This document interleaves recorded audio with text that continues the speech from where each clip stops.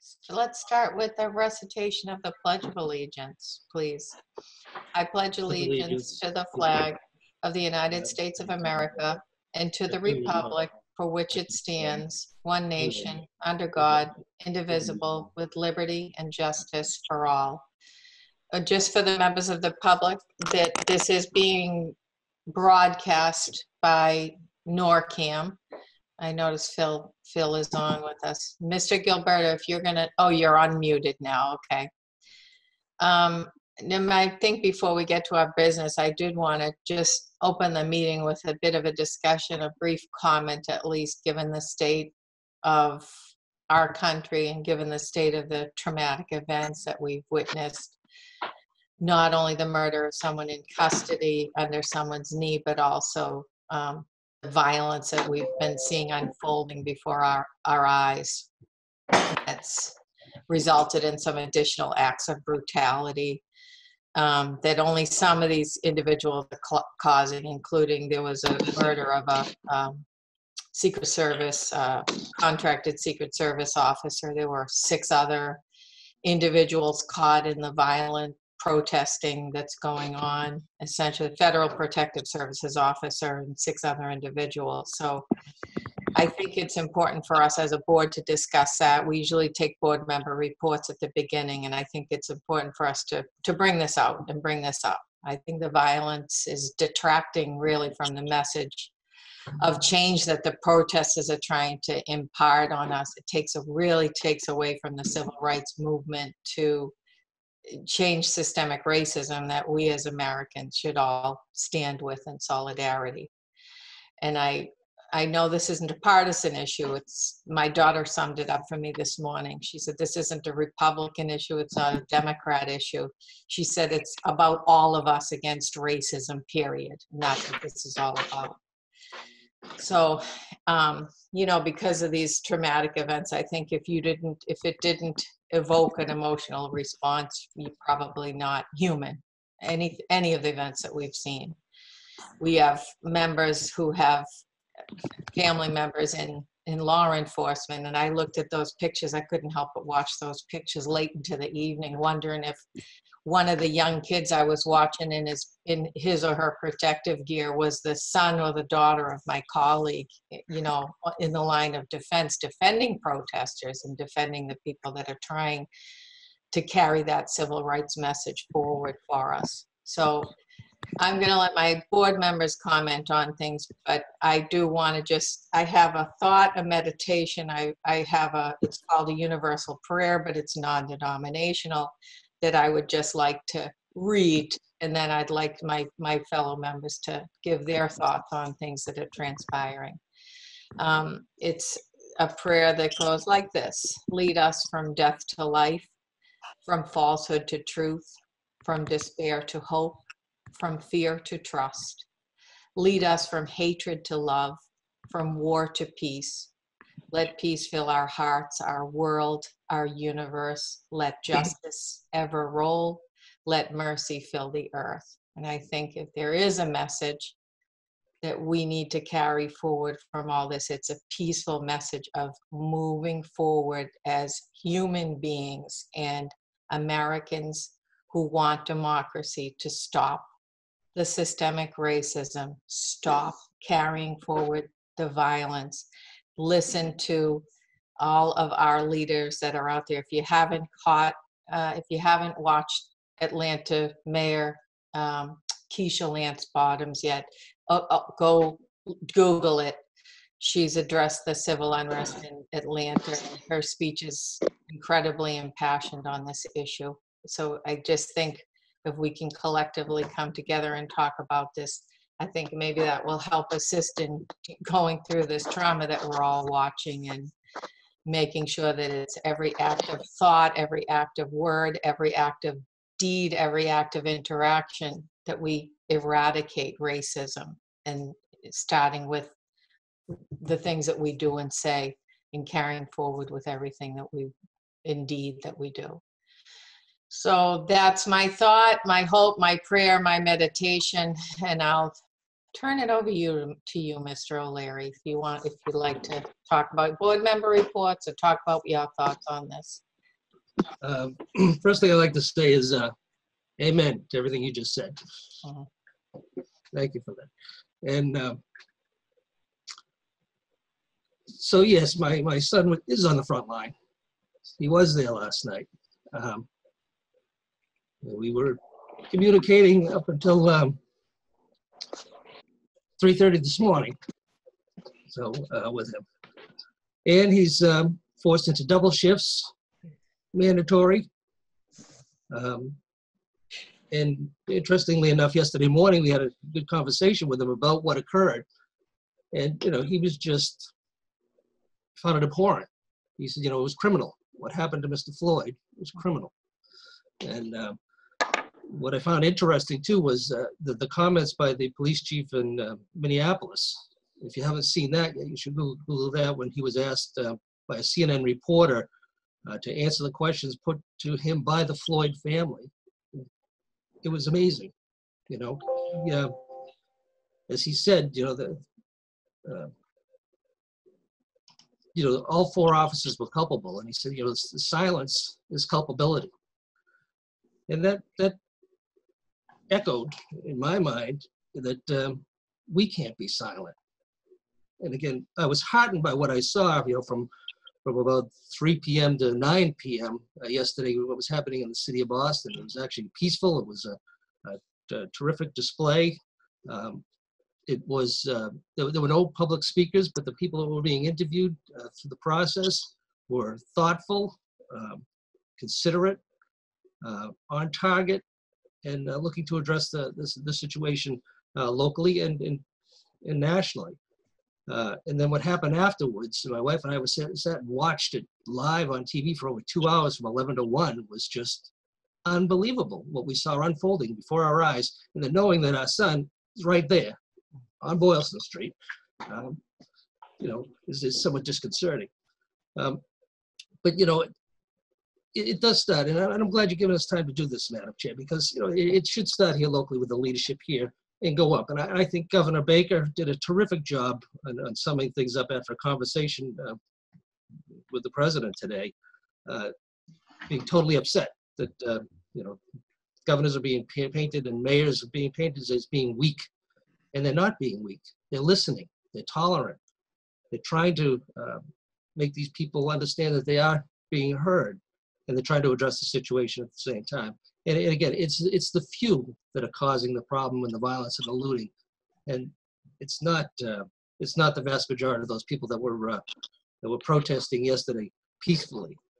So the message: this is not going to go away. It's not going to go away, and it's not going to go away quickly. There's another march in Boston that's scheduled for tomorrow night. So hopefully cooler heads prevail. I think the police department showed great restraint. Again, they had the assistance of other communities. They had the assistance of the National Guard, and it shouldn't have to happen, but it has.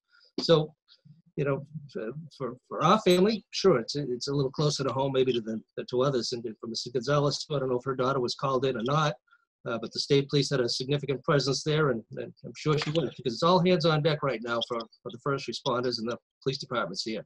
So it's scary, it's frightening, it's unfortunate, but it's a situation that's long overdue for being addressed and be addressed appropriately. And hopefully there's a good result to come out of all of this. But what happened to Mr. Floyd was criminal. He was murdered, and we shouldn't deny it. Thank you, Madam Chair. Thank you, Mr. O'Leary. Mr. Wallner? I'll just be brief. It's been amazing that this issue has resonated so universally across the country. When you think about all the different cities and neighborhoods that have gotten behind this, it's pretty amazing. And it kind of reminds me of that old saying, if you're not part of the solution, you're part of the problem. It's really good healthy voices speak up for the right thing. And so, it was vastly disappointing last night to see that Boston, went south like all the other cities did. I was hoping that we'd be beyond that, but, it only takes a few yahoos to ruin it for everybody else. But hopefully that gets overwhelmed and they can weed that out. And so tonight it's a peaceful demonstration the way it should be. But it does kind of remind me, and this is, we're in government and trying to guide people. I heard Seth Moulton speak about 4 or 5 years ago, and he said the reality in America is your zip code defines your future. And that is the systemic racism that we have in our country, is that your future is defined by the zip code of which you're born. And when you start talking that way, you're talking no hope. And when you're talking no hope, people are going to act out because there is no hope and no one's listening. And so, there's somebody that said, this is not going away. It's truly not going to go away. So we very infrastructure of education, equality of opportunity, and not just. Thank you for the opportunity to speak about that. Thank you. Mr. Gilberto, could you please mute any attendees so we can just hear from the our colleagues? Mr. Schultz. Thanks, Madam Chair. First of all, I want to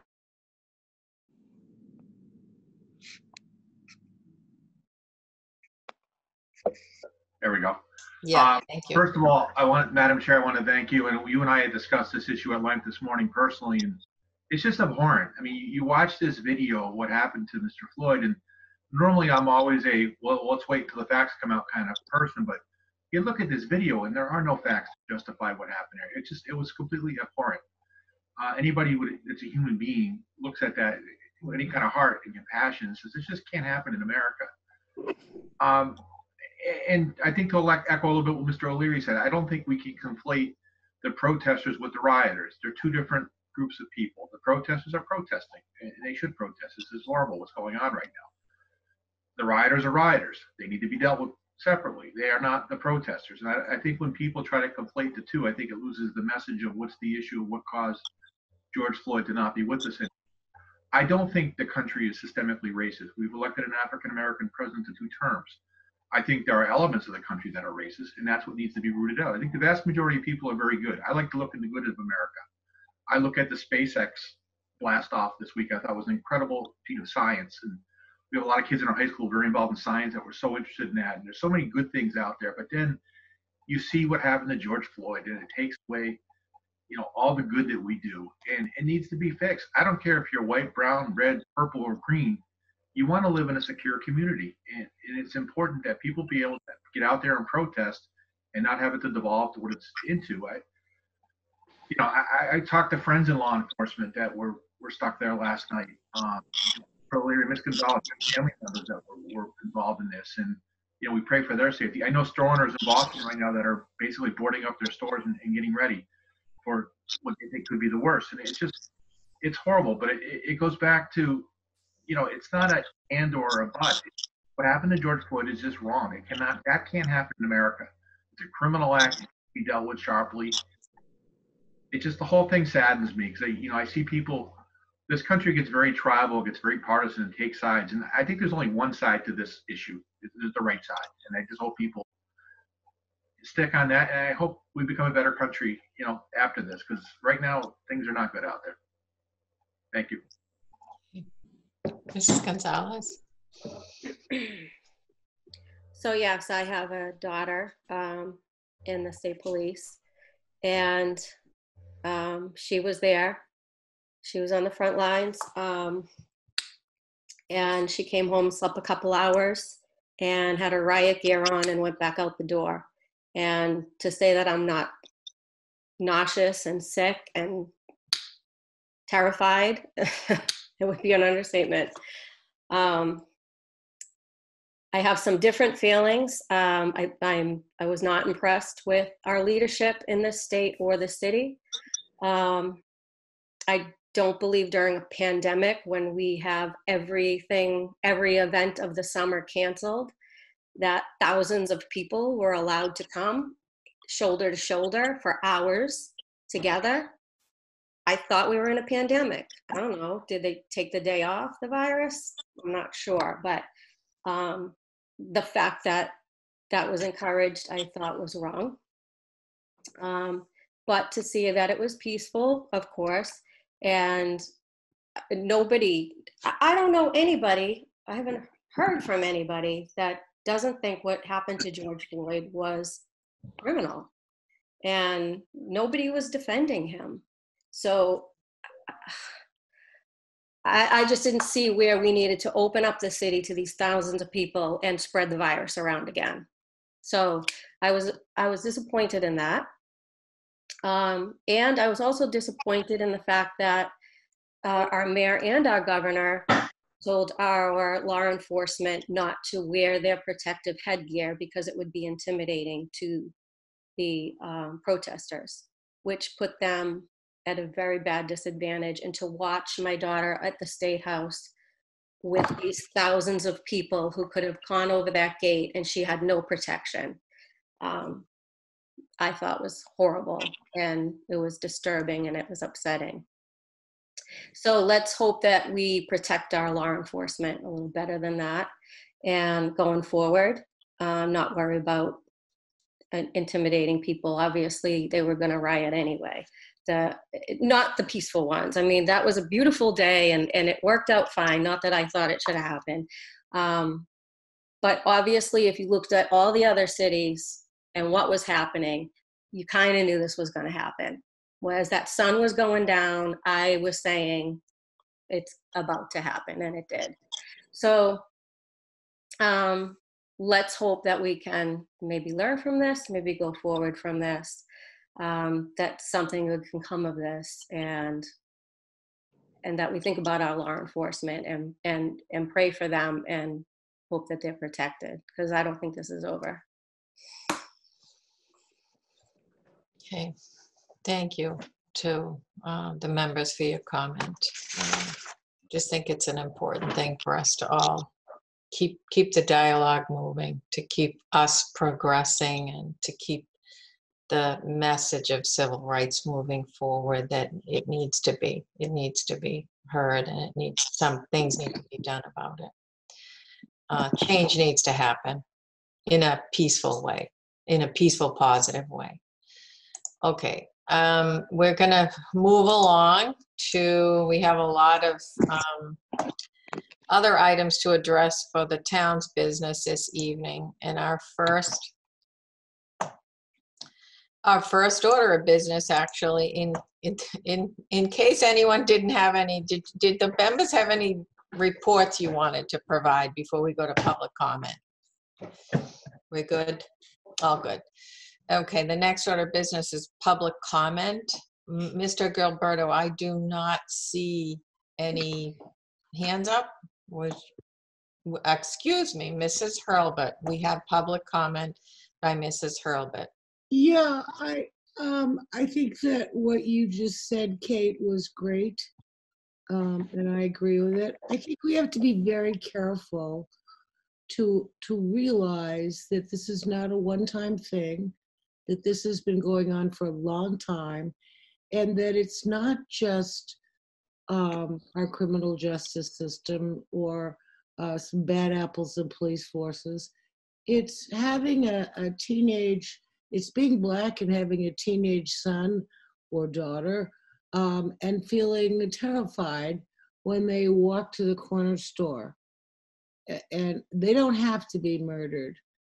They just have to live in a country that doesn't make it easy to be different. And I just think we need to remember that this goes way beyond what just happened in Minneapolis. Thank you, Mrs. Hurlbut. Seeing no other comment. Madam Chair?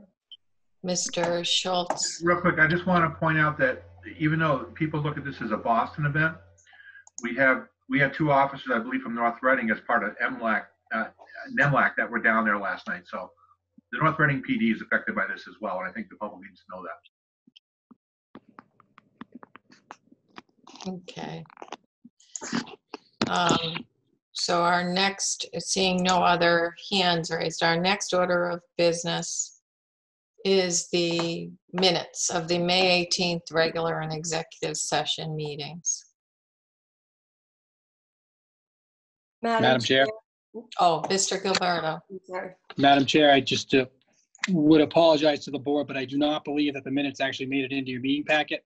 I didn't So see them, but I thought it was just me. No, it's not you, and I want to credit. Say, I'll credit Jane Jane does a for great job, so, you know. All right.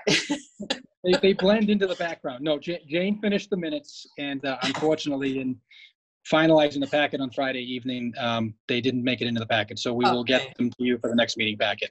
Let's Mike, pass I see over. them. Let's pass over that. Guys, I see them on page 22 of the packet. Not. Oh, I didn't get them. They're on page 22 of the meeting packet. I see the May 4th minutes. Is that what we're referring to? No, it'll be the May 18th minutes. And I'm looking June at May 23rd. No, just May 18th, yeah. Okay, so we'll get that squared away at our next meeting, and we're going to move on to the next order of business, which is the COVID-19 update. Thank you, Madam Chair. As the community has seen, we have been continuing to issue our updates on a weekly basis. We did have a number of the amenities at the area parks here in town reopen with some guidelines in accordance with the state's guidance issued over the past couple of weeks. That includes many of the amenities at Ipswich River Park. And so they're, we're asking folks to respect those guidelines. There'll be some changes in some additional restrictions being lifted come June 8th, although we're still working to better understand what that guidance will look like, and we'll certainly keep the community apprised as to the impacts here in town. In terms of our public facilities, I will highlight that we're continuing to work within the guidelines for return to a larger presence here in the town hall, return of staff to the library and to the senior center as well, although senior center staff have been there on and off throughout. And we expect to have more information for a more formal update later this week, including the potential for a pick up and drop off of books at the library beginning next week. So we ask the public to stay tuned as we work towards that, as well as the return of in-person counseling opportunities at the senior center. So more to come, but we are working on that in the background. Also, and this is in my report, which I'll be reviewing at the end of the meeting, but the town planner has put a substantial amount of time into a micro enterprise grant program in conjunction with the Metropolitan Area Planning Council. We did a survey kind of very quickly last week when we became aware of this program, when we got 15 responses indicating that they were interested in a potential participation in that program, as well as that they were eligible under the income guidelines. So we used that as an indicator and then made a larger request in order to try to get a better understanding and have more resources. It provides up to $10,000 in financial assistance to micro enterprises, which are businesses with 5 or fewer employees here in North Reading, as well as meeting the income requirements, which we put out there. So I want to thank everybody who responded in short order. So we are continuing to work on that avenue. We are also working on to make available the potential expansion for outdoor seating for businesses here in town, which we know are very interested. We are reviewing the guidelines that came out from the state on Friday. There is some legislative action that we're hoping will take place with regard to alcoholic beverage licensing as soon as this week. We have been looking at that and also preparing locally here for the past couple of weeks to try to accommodate where we safely can. So I think that that's the extent of the COVID-19 update, and I'd be happy to try to answer any questions that I can. Okay, questions of the members. Mr. O'Leary. Just in relation to the potential opening of restaurants and the alcoholic licensing, is it your intention, Michael, to ask the board to meet in a special session once you sort through the issues as to what action may be required by the board? I know the pending legislation may allow for bypassing the ABCC and leaving it up to the local board.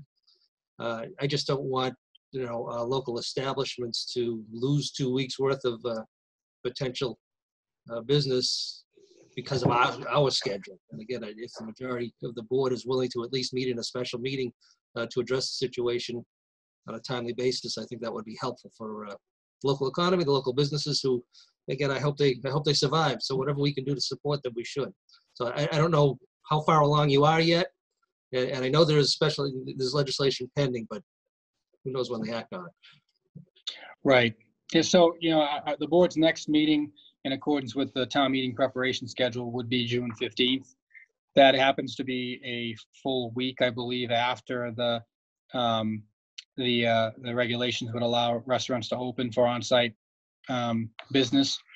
So, we're working furiously to try to take care of things, and have a proposal there. So, I hope that if we have the guidance from the state level, that we're able to ask the board to consider acting sooner, and if the schedule permits, to certainly do so.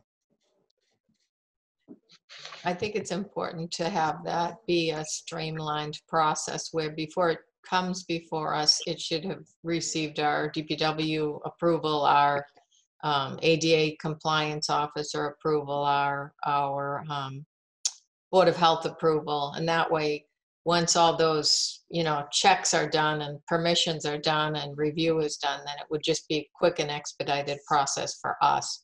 The way I read the legislation, it would just be something where it would be up to us, but it wouldn't require a, posted public, full hearing, but we would address it as a board, address those kind of reviews and approvals as a board.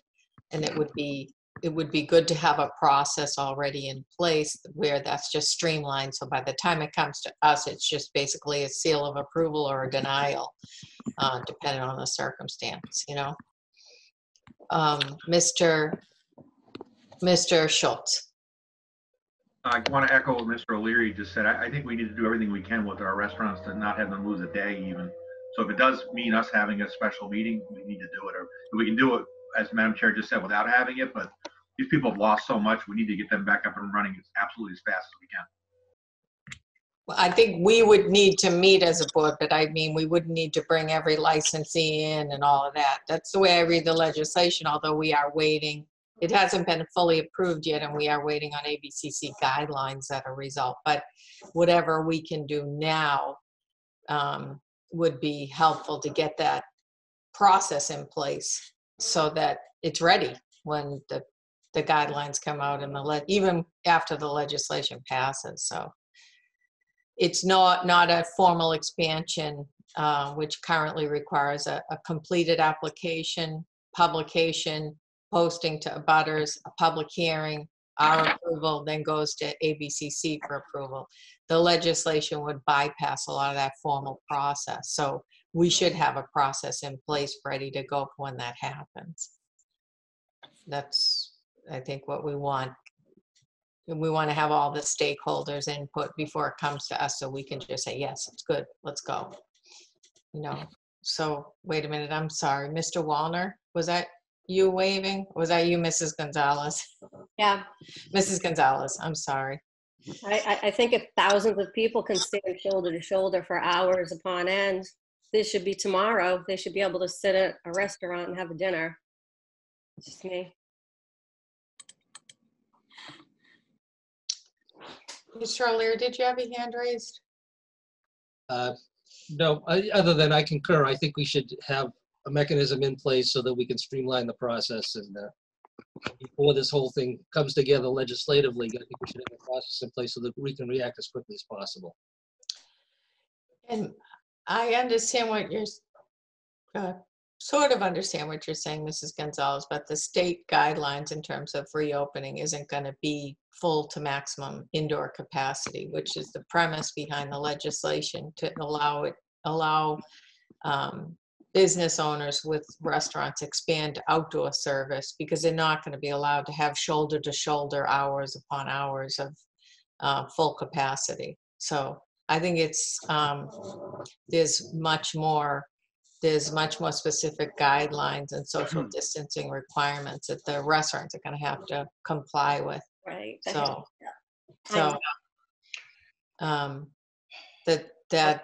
That will, I think, will be another thing that would be a good, the guidelines are, the governor's guidelines are available already and are hopefully being provided to our restaurant owners now to figure out the way to do this. But I think the full board is in support of working together with business owners to help them get on their financial feet again as quickly as they possibly can. And this is one thing that we can get ready now for when the legislation does pass and allow us to do this.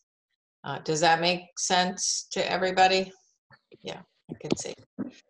Oh, Mr. Studo has his hand Hello. raised. Good evening. Thank you. The blue hand, I see it. The hand. So just a question. The guidelines are, because I'm just trying to understand them, and I'll tell you why in a second. How flexible are the guidelines? And the only reason I ask is because, I'm not going to tell you which ones, but I definitely was in Boston getting a haircut last week, and there was definitely in-person dining in certain restaurants. Fact. I saw it with my own eyes, and it was a few tables apart. And so the question is, I'm not saying ask anybody to break any rules, but are the guidelines like something where, kind of like some other things, each town can like kind of decide how flexible or not, or are they stringent? It's kind of confusing. Mr. Gilberto. Thank you, Madam Chair. So the short answer is, as we understand it, the state's guidelines and orders are the minimum. We are at the local level able to enact through the Board of Health or other regulatory authority more restrictive guidelines or requirements, but we do not believe that we have the authority to loosen those requirements in terms of what's allowed and what's not allowed. What that doesn't speak to is the instances where somebody determines not to comply, and either we or another community is not able to stop them from complying, or that perhaps another community opts not to enforce locally, and then you end up with a situation where something's happening that's not technically permitted. But generally, our understanding is that we can enact more restrictive requirements, but not less restrictive requirements. Thank you. Any other questions for Mr. Gilberto on the COVID-19 update? Mr. Gilberto has his hand up.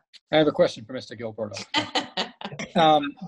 The police chief has reminded me, I think some of you are aware that there's been quite a bit of conversation over the past 10 days regarding high school graduation and the events associated with that. And so the Board of Health reviewed a plan on Thursday evening at their meeting where there would be a parade here in town of the graduates. And it's similar to, I think, some events we've seen in other communities, that would occur towards the later part of the month of June. And I'll leave it for the North Reading Public Schools to announce the exact date once things are finalized. There's been some discussion about potentially including a recognition, if you will, a point where students are recognized, no gathering, but that there would be a place where, on camera or otherwise, the graduates are recognized, that they would have the opportunity to have their diplomas in hand for this parade. And that it would be followed by an in-person gathering in the more traditional sense with the social distancing requirements in place on the high school football field after July 18th. And so work continues with regard to that. I also understand that the high school's communicated with regard to some other events that they are working on for students that would be associated with the traditional senior week, but maybe not the traditional events. And I don't have access to that detail, although I know it has been distributed. I had an email of the detail that was sent to me last week, but unfortunately the attachment I wasn't able to open. So there is work underway with that. And, much to the question that was brought up, we are, to the best that we can, providing the guidance that's been issued at the state level and trying to, interpret that guidance and provide information to people who are planning events, including North Reading Public Schools, and we believe that there's a plan in place for it. But again, I would, I'll leave it to the North Reading Public Schools to announce the details for that event, as they are, of course, the host. Okay, thank you, Mr. Gilberto. And No further questions on that, I don't think. The next order of business is to sign the June 23rd, 2020 town election warrant. And there is a motion, Madam Chair. Yes. You and some of the board members may be aware that there is legislation out there that may potentially allow for further delay of municipal elections, spring elections. I've spoken with the town clerk, and her belief is that the plan that was assembled and approved by this board back in April is the right plan for North Reading on Tuesday, June 23rd at St. Teresa's Church, with the absentee and early voting by mail being offered. And that I believe it's her recommendation. I know she's on the call, but her recommendation is to stick with that date. And honestly, at this point, we don't have the authority to postpone it further beyond June 30th, as I understand it. So if it's okay, could you unmute Clerk Stat so that she can tell us all the availability of different means to vote Sure. now while we have her on the call and while we have her on the meeting? So I just attempted to unmute her. To the town clerk, did that work? I think, you tell me, can you hear me? Yep. Yes. Okay, it worked. Okay, so as you said, residents and voters do have the opportunity to vote right now by absentee by mail ballot or early voted ballot by mail. Okay, there is no in-person early voting. So those are the two pre-election day options. And of course, the board did vote to have in-person voting only from 12 noon till 6 p.m. on election day to limit all the exposures for everyone involved. So, Madam Clerk, for absentee voting by mail, what is that gets mailed out to the voter? Yes, yes. And They file an application or send us a letter with their name and voting address and where they would like the ballot mailed to, and sign it. If it's a couple in the same home, we can accept one letter as long as both persons sign the letter. And then we just mail them a ballot, and it comes complete packaged with the return envelopes, instructions for completing it. And as long as it reaches us by 6 p.m. on Tuesday, June 23rd, it would be counted. And again, you're accepting that letter, that signed letter via email, right? Yes, we can accept that by email, correct. And then you also had told us in our last meeting that COVID-19 is a basis to obtain an absentee ballot. That is correct. Okay. And for an early voted ballot, which is almost the same thing, there's no reason needed. So either option is quite available for any voter right now. And can you go over the parameters of early voting for the members of the public? Again, they are basically the same as absentee voting right now. The normal parameters for early voting by mail, which only previously occurred under the legislation for state elections and then was expanded to be available for the presidential primary, were that early voted ballots could only be released during the early voting period, the physical in-presence early voting period, which was limited to 1 week in March and 2 weeks generally before a state election. But under the new legislation, the opportunity for an early voting ballot is available now. There's no restrictions time-wise, so it's very similar to an absentee voting ballot. But the same conditions do apply, that a person has to submit an application or a letter requesting the early voting ballot. For an absentee ballot, a family member can ask for one for somebody who might be unable to request it themselves and sign for it. Under the law for an early voted ballot, that is only available by the voter themselves. The request must be made by the voter themselves, and they cannot make that request on behalf of a family member. Okay. So just before, we do have a, I can see you, Mrs. Hurlbut. We do have a vote, but before we take the vote, I just want to take questions. And Mrs. Hurlbut, you might as well go first there. This question is for Barbara. Barbara, it's my understanding that the forms to get both an absentee ballot as well as an early voting ballot are available on your website? Yes, they are, as well as the Secretary of the Commonwealth's website. Your website's easier. Yes, it is. Okay. Members have any questions while we have the clerk available? I see none. So can we have a motion? Do we have a motion? Madam Chair, I move to sign the June 23rd, 2020 town election warrant. Second. I have a motion by Mrs. Gonzalez and a second by Mr. O'Leary. Any further discussion? Mr. Gilberto, should Mrs. Gonzalez read that in its entirety? We've not had it read in its entirety. Instead, we've stood by the signature of the board members, which we would ask to take place tomorrow, if possible. Okay. All right. Okay, so a motion and a second. No further questions. Mr. O'Leary. Aye. Mr. Wallner. Aye. Mr. Schultz. Aye. Mrs. Gonzalez. Aye. And I vote aye. Okay, it's unanimous. May I just say again, too, that under advice of town council, the board does have to physically sign the warrant, so we would need 3 members at the minimum. We all need a quorum of you to come in, and I would be the witness in this case, so if you can coordinate one day, you know, so that we can have one date on the warrant for the date it was signed, that would be ideal. And I'm in all week long, so I'm there at your convenience. Just need to know when. Okay, Mr. Wallner's raising his hand. I can go in tomorrow. I can go in tomorrow as well. Great.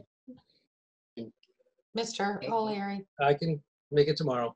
So do we all have to sign on the same day? Well, as I said, it would make it easier because the date will go on the warrant. And so it would be ideal to have it on the same date. You know, if you want to sign the warrant, you know, we'll just adjust it and add another date there too for your signature. Okay, no. All right. I Okay. Is there a day, Kate, you could make it? Maybe we can make it too. Well, when mean, Mrs. it doesn't have to be tomorrow. We have time to post this warrant. We're not Right. at the timeline Right. that we are for the town meeting warrant. Yeah. So if Wednesday is better for everyone, we can do Wednesday, Thursday. Mrs. Gonzalez, you have your hand raised. Did you have a question? I can work around you. If we make what works for you, we can work around that. I know you're still working. If people have Wednesday to drop in, that would work much better for me. Does that work for everybody else? Wednesday it is. All right, perfect. Thank you, everyone. Thank you, Madam Clerk. So we'll each see you Wednesday, but not together. One at a time. Right, and yeah, just let me know what time you're planning to come in. Okay. All right, thank you. We have the next order of business, which is to sign the June 29th, 2020 town meeting warrant. Thank you, Madam Chair. So as I indicated in the meeting notes, we were very, very delayed in getting the draft warrant to town council, but I thank them for the quick turnaround to send it back to us. I have gone through it with the finance director and we have uploaded it to ShareFile. I know there's been some issues with ShareFile, so I also emailed it to all the board members if you don't have it. I'd encourage you to bring it up just so that we can all work off the document. It's a 9-page document entitled June 2020 Town Meeting Warrant 6-1-2020 to SB for Select Board. Does everybody have that document? I have it. Yep. We're good. Great.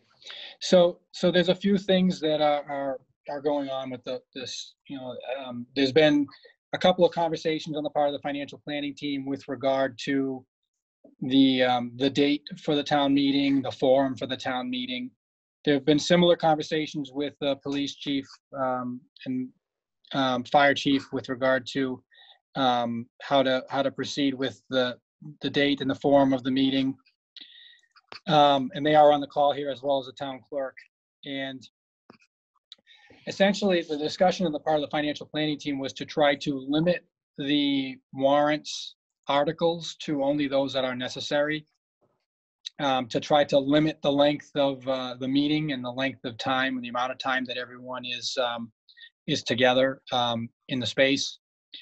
So what we've done is we've taken this draft warrant and we have effectively highlighted in yellow all of the articles that could be taken off the warrant in the interest of shortening the discussion. But as you'll see, there are a number of warrants that relate to the FY 2021 operating budget or the closeout of fiscal year 2020 that require action, and they are not highlighted.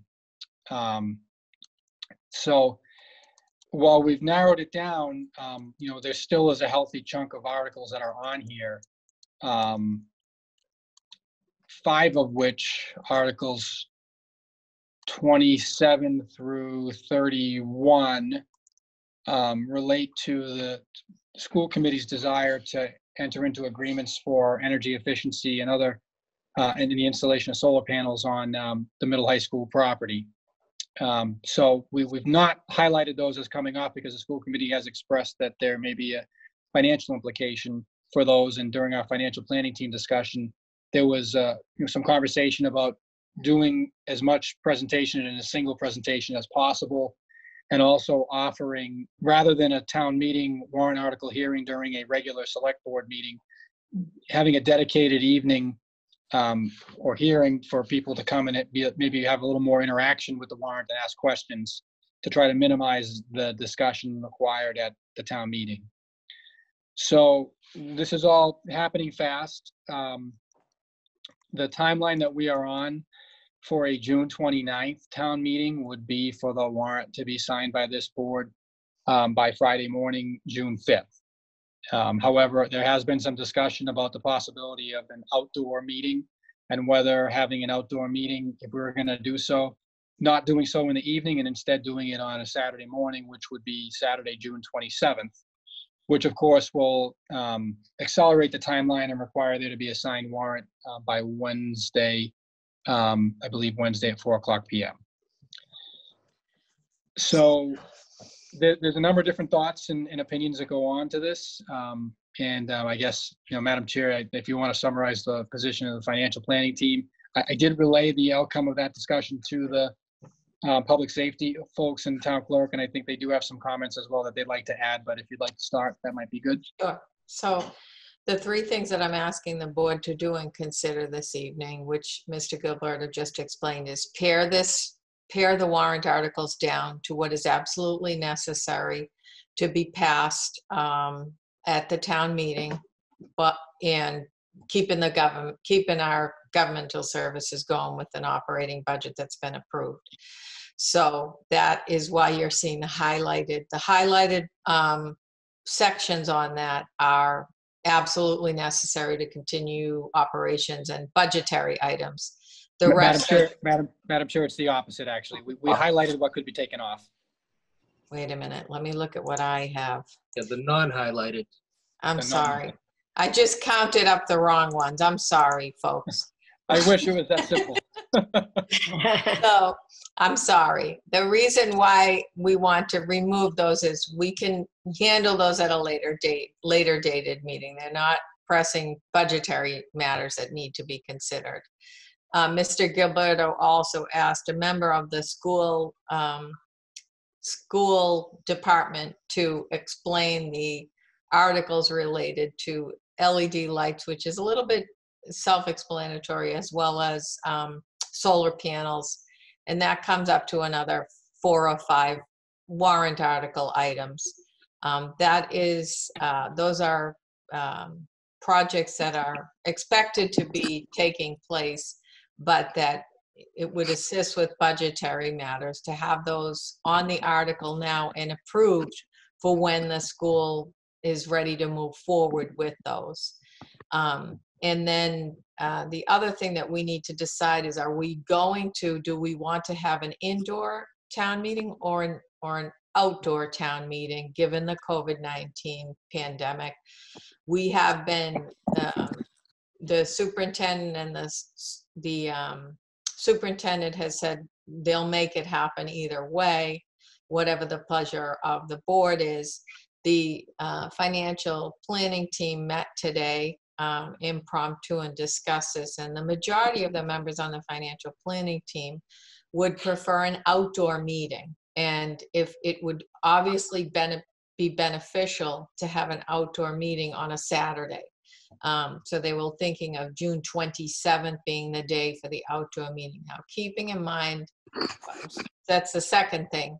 The third thing that I want to ask the board to consider doing, and we would plug in a date for doing this, would be to have a pre-town meeting public hearing, so that we get a lot of the questions about the items that are on the warrant article in advance, so that maybe people's questions can be answered ahead of schedule, and that will lead to a more expedited voting process at the town meeting, whether that's on the 27th or the 29th.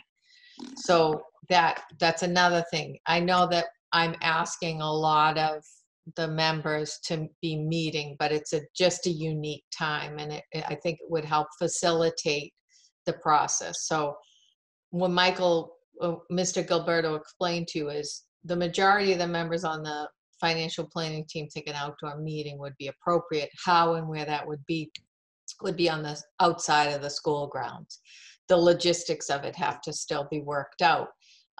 But if we could do our part ahead of that, working with the moderator to address any questions that people might have about any of the warrant articles, I think that might help assist, in terms of who we need there at the town meeting in person. We still need all of our, boards and committees to be there. There's a way to do that with social distancing space. We still need voters, but we don't need a quorum at a town meeting. We need at least the majority of the members that show up and our town voters to be able to vote on the warrant articles. So I'm pretty sure that explains everything. And I think that we have to make those decisions. It would help the town administrator if we made those decisions this evening, because we also have to get this to the printer. We have a timeline for that. Mr. Gilberto is raising his hand. I probably left something out. No. So please, Mr. Gilberto, go ahead. No, I think you said it all well. I would only add that I have spoken with the town moderator, and he was hoping to join us this evening, but just is not able to. He indicated that he remains flexible in terms of how we handle things, and that as long as we can, as long as we can safely conduct the business of the town, I will remain flexible. So he's obviously feeling the same balance that we're trying to feel, which is the efficiency of conducting the town's business with the safety concerns that are out there. One of the things that we did discuss was, because of the complex nature of the pending potential real estate transaction with a turkey farm, that that action on that item, either on the June town meeting warrant or on the special town meeting warrant, would be postponed. And we do have the statutory ability to postpone it by virtue of some legislation approved in the month of April or early May, which would allow us to consider it that type of discussion at a later point in time. And I think it was a consensus of everybody involved that there's likely to be a number of people who want to come express their opinion on that transaction, and that there would be a large crowd, and that during this time, unfortunately, just might not be the time for us to do that. I'd also note that I've heard from a number of folks that there's legislation pending at the state level on this, and there is, but the versions of the bill that I am aware of include a relaxing of the quorum requirement for a special town meeting, which would obviously be beneficial to North Reading when it comes to the special town meeting action proposed on the turkey farm. but that is not law at this point in time. And also that there are proposals for remote participation at town meeting, but those proposals in their form as proposed are only available to towns with a representative town meeting form of government, which of course we do not have. We have an open town meeting. So for those who have heard these things, I just want to outline what they are and where they stand in the legislative process, and they just are not avenues available to us yet.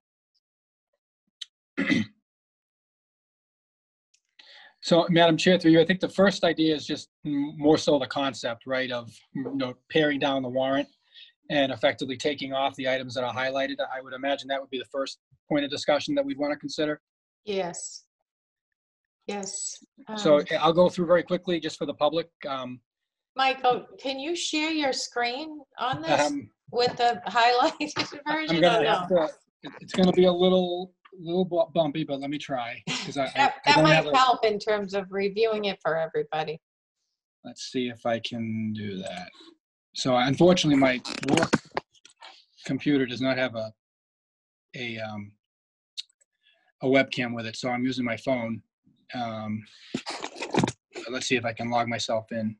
Well, I mean, that's okay. If you can't do it, I just thought it might be helpful. Do the members have the highlighted version? Looks like I can do it. Can you look at look on with the highlighted version? Oh, there we go. Perfect. There you go. Great. I can't believe that actually worked. Didn't either. So going through Articles 1 and 2 relate to the turkey farm. They are also on the warrant for the special town meeting. In the iteration of the warrant we're talking about, they would not be on the warrant signed by the select board. Article 3, the budget amendment, that's going to require action in all likelihood relative to this current year's budget for proper closeout of the year. So Finance Director advises me that that article, along with the snow and ice deficit, Article number 4, appropriation into the Capital Improvement Stabilization Fund, both 4 and 5 are related to our fiscal year 21 financial plan and require action to close out this year and make available funds for next year. Same for Article 6. Article 7 would be an anticipated potential transfer into the stabilization fund in advance of potential needs in a future fiscal year. So that would probably be the balance of free cash unexpended. Article 8, this is again a transfer that it will be relevant for the financing that we're going to talk about in the next agenda item for the budget. Article 9, the same, a transfer that we make on the solid waste stabilization fund each year.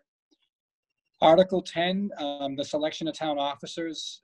Honestly, I believe that we need to take action on that. I don't know how we can avoid that, since it gives you the authority to make certain appointments, and I think in some cases through you, some appointments that I may make as well.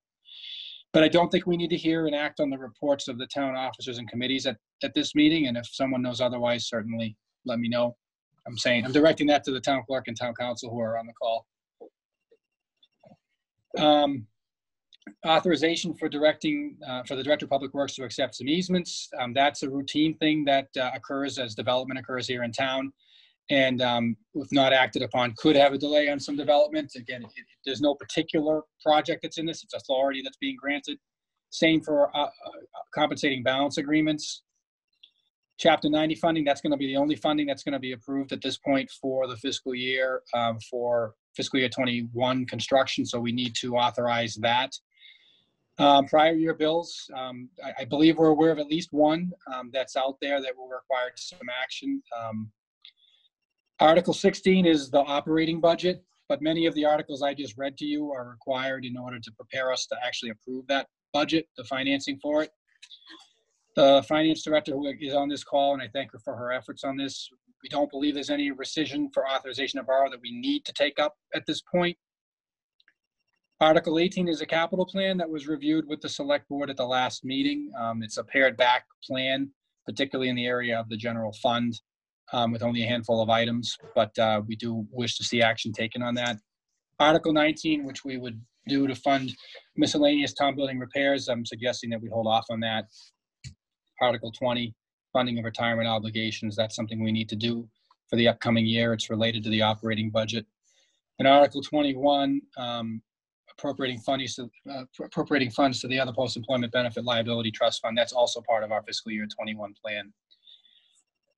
So that's the end of the articles that relate to fiscal year 2021 or annual things that we need to get authorized. And you can see there are a number of them that tie into all of this, but we've removed the ones that don't require action in our estimation at this point.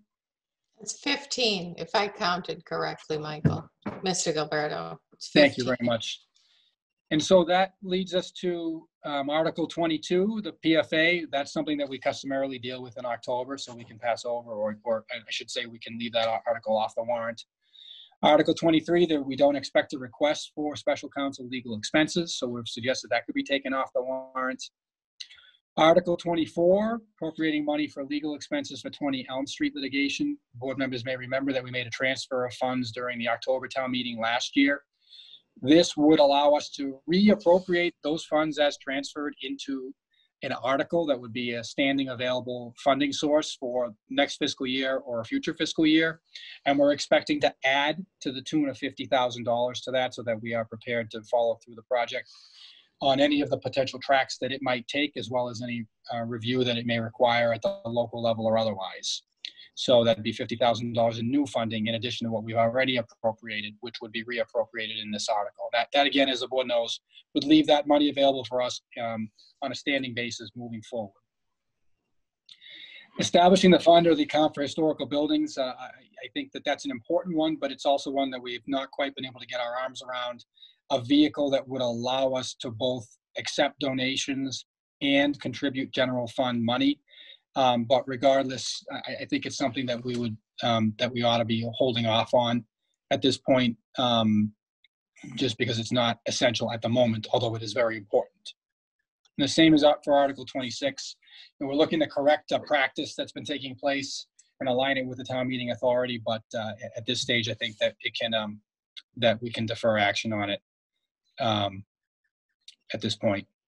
Articles 27 through 31, and timing is everything because I believe the representatives of the school committee are signing on. They all relate to a project that I want to just commend the school committee and the school administration for working really hard on, particularly Mr. Conley, Mike Conley, the business manager, assistant superintendent for finance and operations. Quite a bit of work has gone in, and they got bids in, I think, last week. And so it does relate to funding, a potential funding opportunity for the fiscal year 21 school department budget, as I understand it. And so we'll come back to those in a moment, but fiscal year 22 revaluation, that is something the finance director advises me we need to be dealing with because it's a statutory issue. Article 33, which would fund a Main Street redesign and study for a potential TIP program. I think it's a very important project. I don't think it's something that we're going to be able to take up as essential at this June town meeting. And it's a disappointment, but I just think it's a much more involved project that will have potential impact and a significant expense. And I just don't think that we're at the point to be able to take up action on it. That was the fast version. How did I do? Oh, that's perfect. That still leaves us with quite a few articles to address. And our chair, like Mr. Gilberto said, if Mr. Buckley, actually our chair of the school committee, our business director, and I thought I saw, yes, our superintendent have joined us from their meeting. How do they get out so early? So if any one of you would like to pick a gavel, it would be great to hear just a quick rundown, maybe from you, Mr. Connolly, or whoever would like to just speak to these. What we did explain in the beginning of our meeting is that you want the opportunity to move forward on these, and that would be extremely beneficial for these to be approved at our June town meeting, if at all possible, to give you the option to move forward when you're ready to move forward on these items. Yes, thank you. Yeah, absolutely. So we, some of these, couple of these projects started back in August, and when we had our school committee goals workshop, and we certainly wanted to focus a little bit more on how the school department could look to save put in some energy efficiency measures and save. And we certainly tried to do that, and it tended to focus on LED lighting, the benefits of LED lighting, and then solar kind of became the two options that we aggressively pursued. So with the solar project, we actually accepted proposals on Friday, May 22nd was the due date. It was the RFP can really allowed a few different options for the potential bidders to bid on. One was using the roof, the middle school and the high school roof to build the array, as well as the potential for a ground array adjacent to the back parking lot. They could also, on their pricing proposal, elect to bid sort of a fixed operating lease, where they would just be somewhat just renting our space, and we would be accepting a monthly and annual rental lease payment, operating lease payment. Or they could bid an option to, we would actually look to try to use the supply and the energy that the array is producing and enter into some type of a three-way, purchasing agreement, power purchasing agreement with the awarded developer and our utility company, obviously RMLD, to try to actually use the energy and be billed a sort of a fixed price with kind of a three-way agreement. So the first point of the first article is essentially to allow the space, the school department, the space with the middle school and the high school roof and the potential of the ground area to be used for a purpose other than certainly the education aspect, and allow us to certainly install the array and accept lease payments on those two areas of school property other than its intended purpose. So that is the point of Article 27. I will say, just sort of as a point of information, none of the proposer developers that bid on the job felt that the ground area adjacent to the parking lot was a good site. So they came out and did their site visits, they did their measurements. None of them bid on that option. So that's kind of off the table, would not be considered. So we would not be looking to install a solar system on the ground area. So there would not be any conduit running under the ground or easements or a butter situation on that area of the school property. What they did bid on was the use of the middle school and the high school roof, and several bids came in. Some bid on both options, which would be the operating fixed lease payment for use of the roof space, and some also bid the kind of the PPA, power purchasing aspect. So the Article 28 would essentially allow us to enter into that type of an agreement with the awarded developer and also our utility company, RMLD. So it's sort of authorizing us to go ahead and do that and look to use the supply of energy from such an array. I will say that upon initial review of the proposals, even though a couple of the developers chose to bid this option, based on the price provided, it does not look like it's advantageous for us to do that.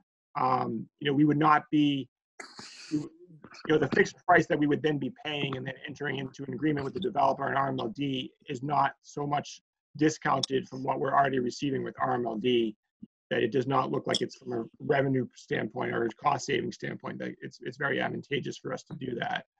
From a financial standpoint, it was more advantageous for us to pursue the proposals that bid the fixed operating lease payment, which would address Article 27.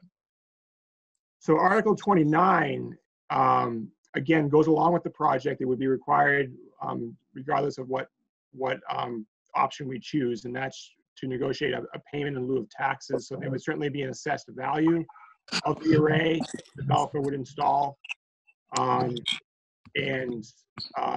there would need to be sort of an annual payment in lieu of taxes that would need to be negotiated with the town and the awarded developer I don't think we're talking about a lot of money here.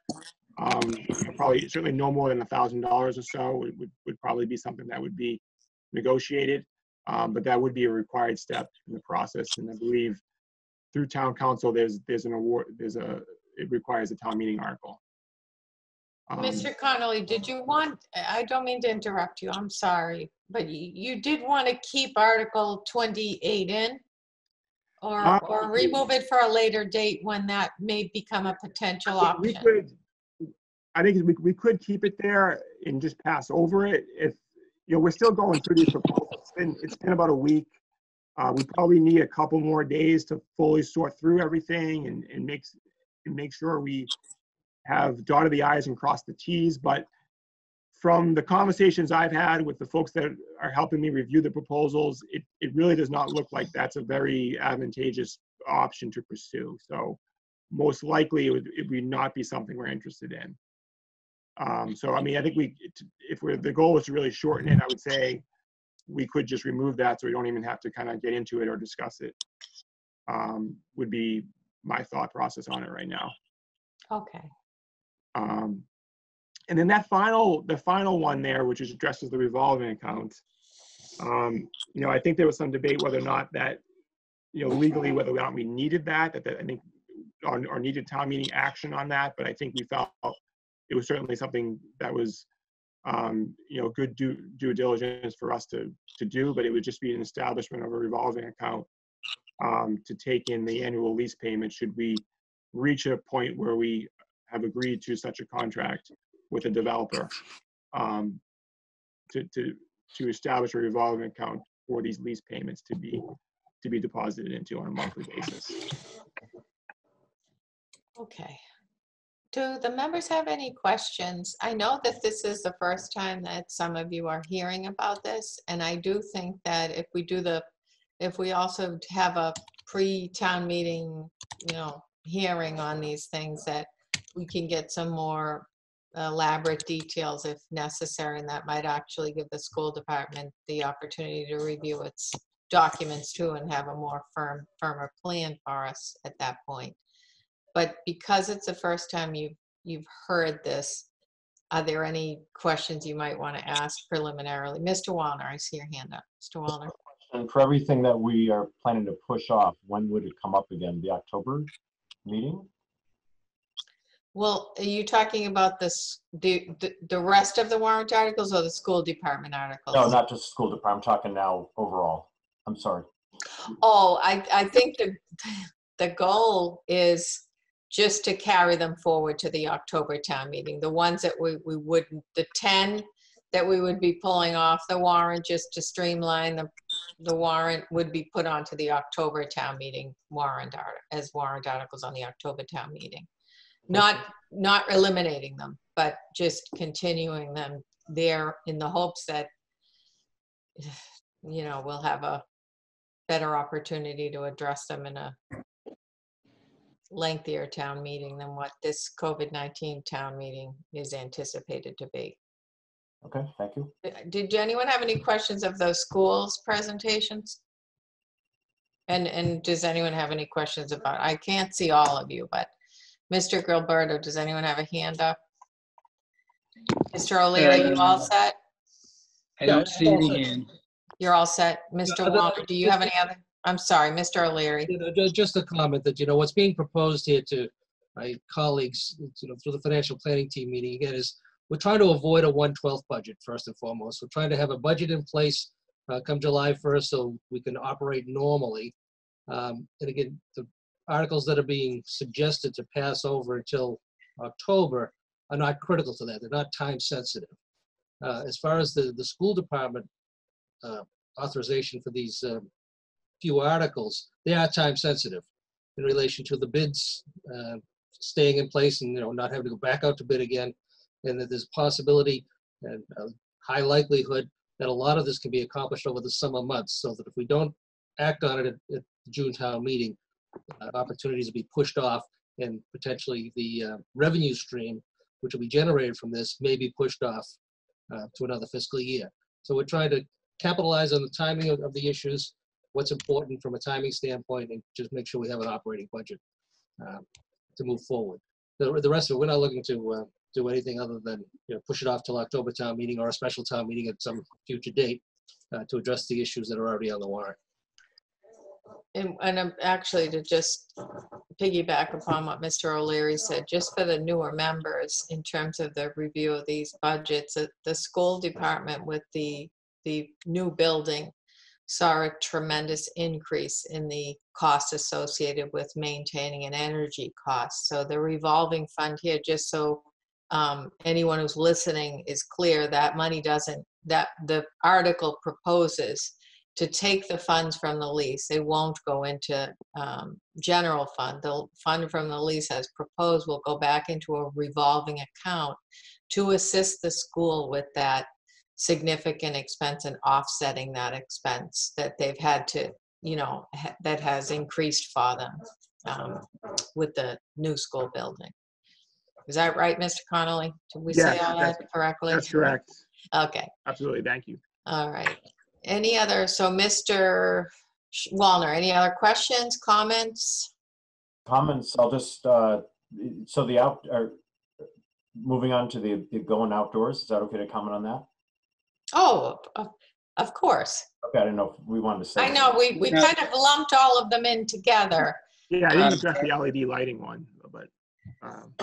Sorry. No, I think he's talking, Mr. Connolly, I think you didn't address it. You want to address that one. I'm sorry. I thought you were all done. I'm sorry. No problem. But yeah, the LED lighting project, I think we all know the benefits of LED lighting and the cost that can be gained through a more efficient lighting system.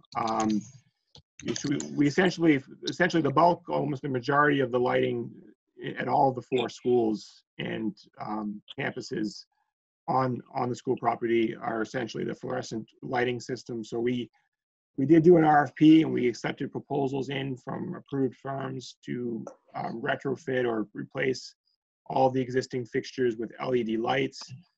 We had, very much thought that this would be advantageous from a cost perspective, and that certainly proved to be the case.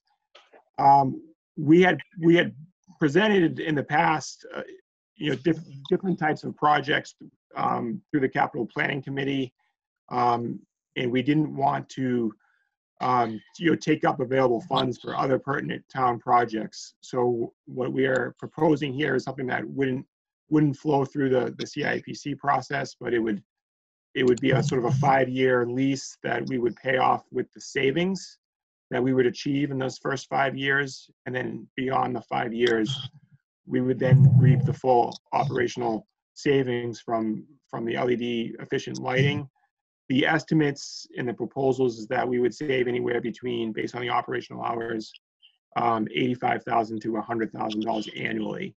And the cost of the project's a little under $500,000 after the rebate program with RMLD, so it would take us about 5 years to pay off the term, and then we would see the full operational benefit. So the reason why it's here at town meeting is because we do need a article to approve us entering into a 5-year lease term to pay off the project.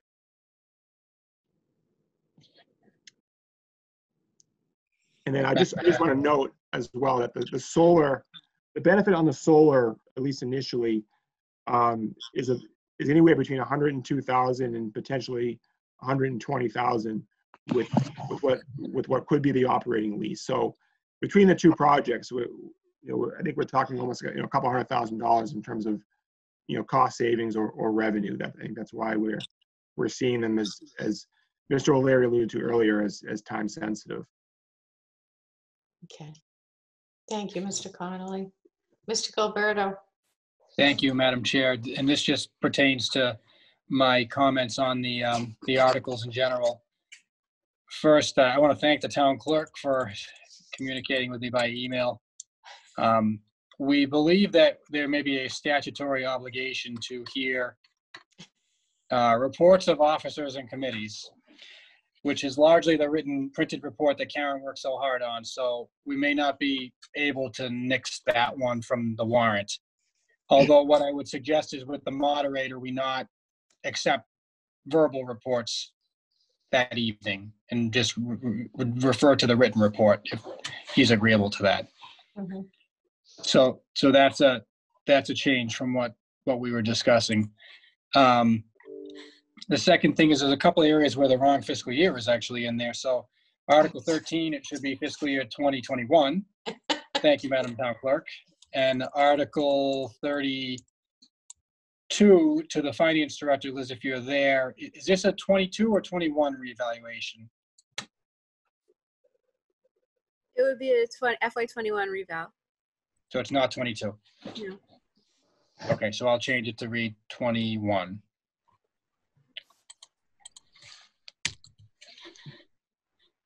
All right, and there was another item. Oh, Attorney Klein, are you there? Yes, I'm here.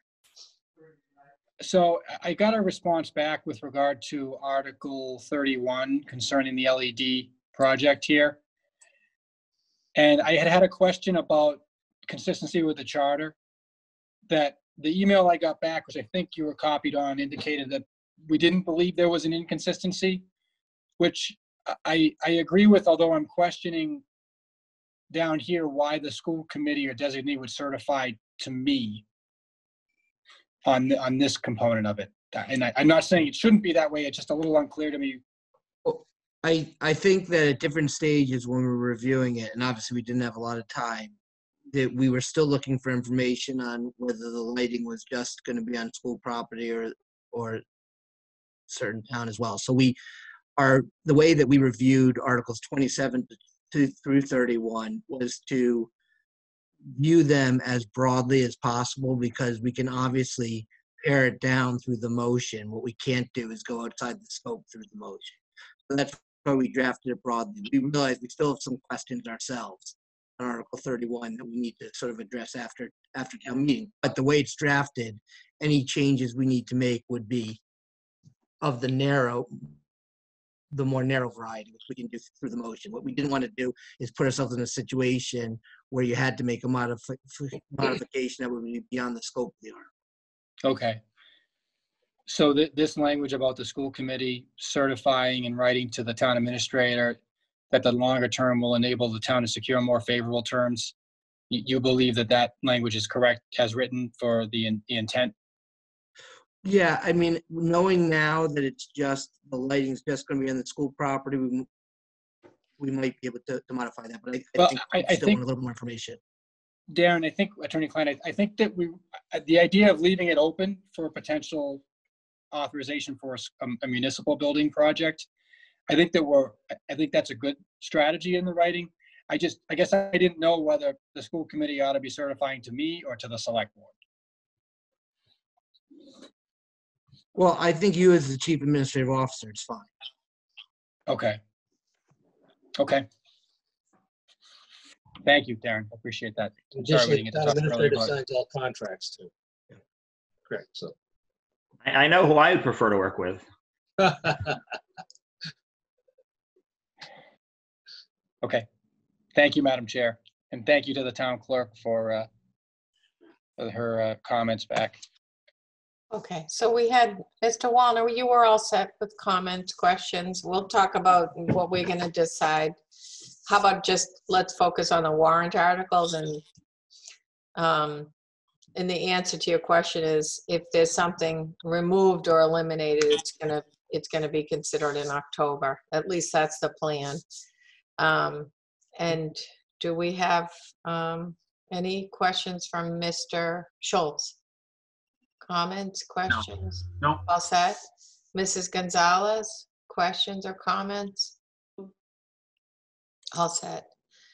Okay, so are we all in agreement that we'll incorporate, or we're paring it down from 33 to 24 just to facilitate COVID-19 town meeting? Is that right, Mr. Gilberto? I added Yes. back in the here and act on. I didn't think that one could come out anyway, but I think we're in agreement that when we do need to vote to sign the warrant. It won't be this version. it will be the version with those provisions that we just discussed and incorporate the school department's LED and solar paneling articles as well. Okay. That's the first thing we have to address in this Correct. agenda item. So I think, do I have any other questions as we talk about this? Seeing no further questions. Madam Clerk. Thank you. Have you made a determination yet as to the location before you sign this warrant? Are we clear on where we're meeting yet? I think that's part 2 of the discussion. Okay. That's next. Okay. Thank you, I'll Madam hold on. Clerk. Thank you, Madam Town Clerk. So this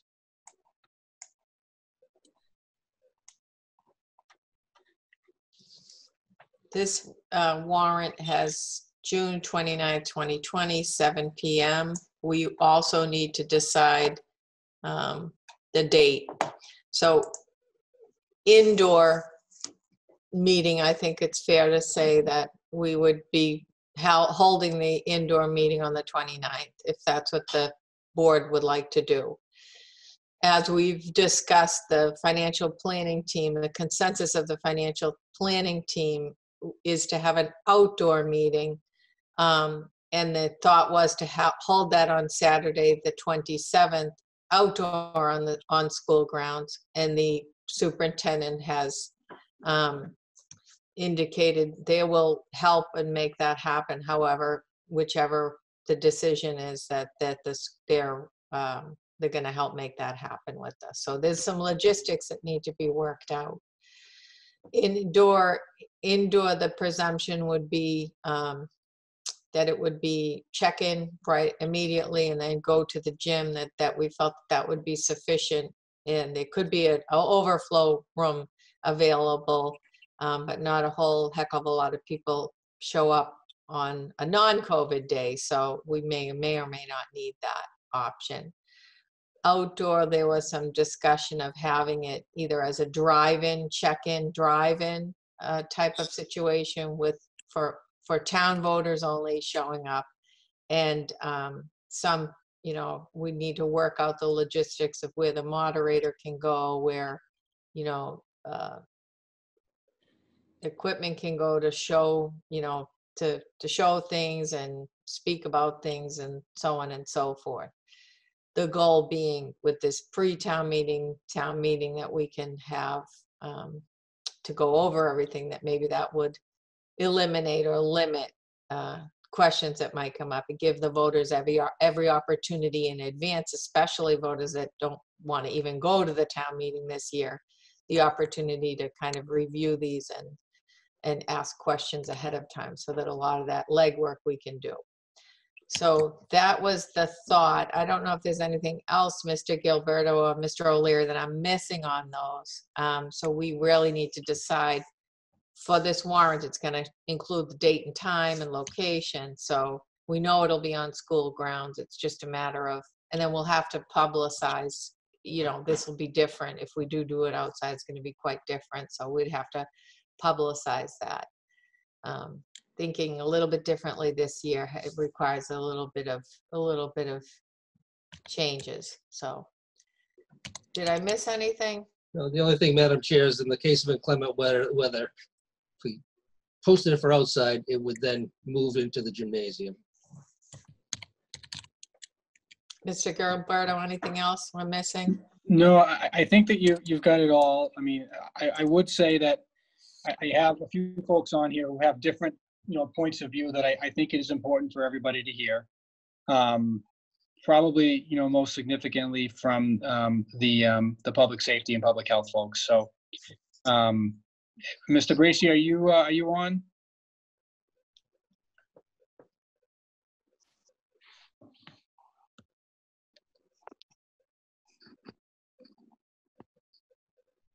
Maybe not. Okay. Oh no, Bob is there. He's muted though.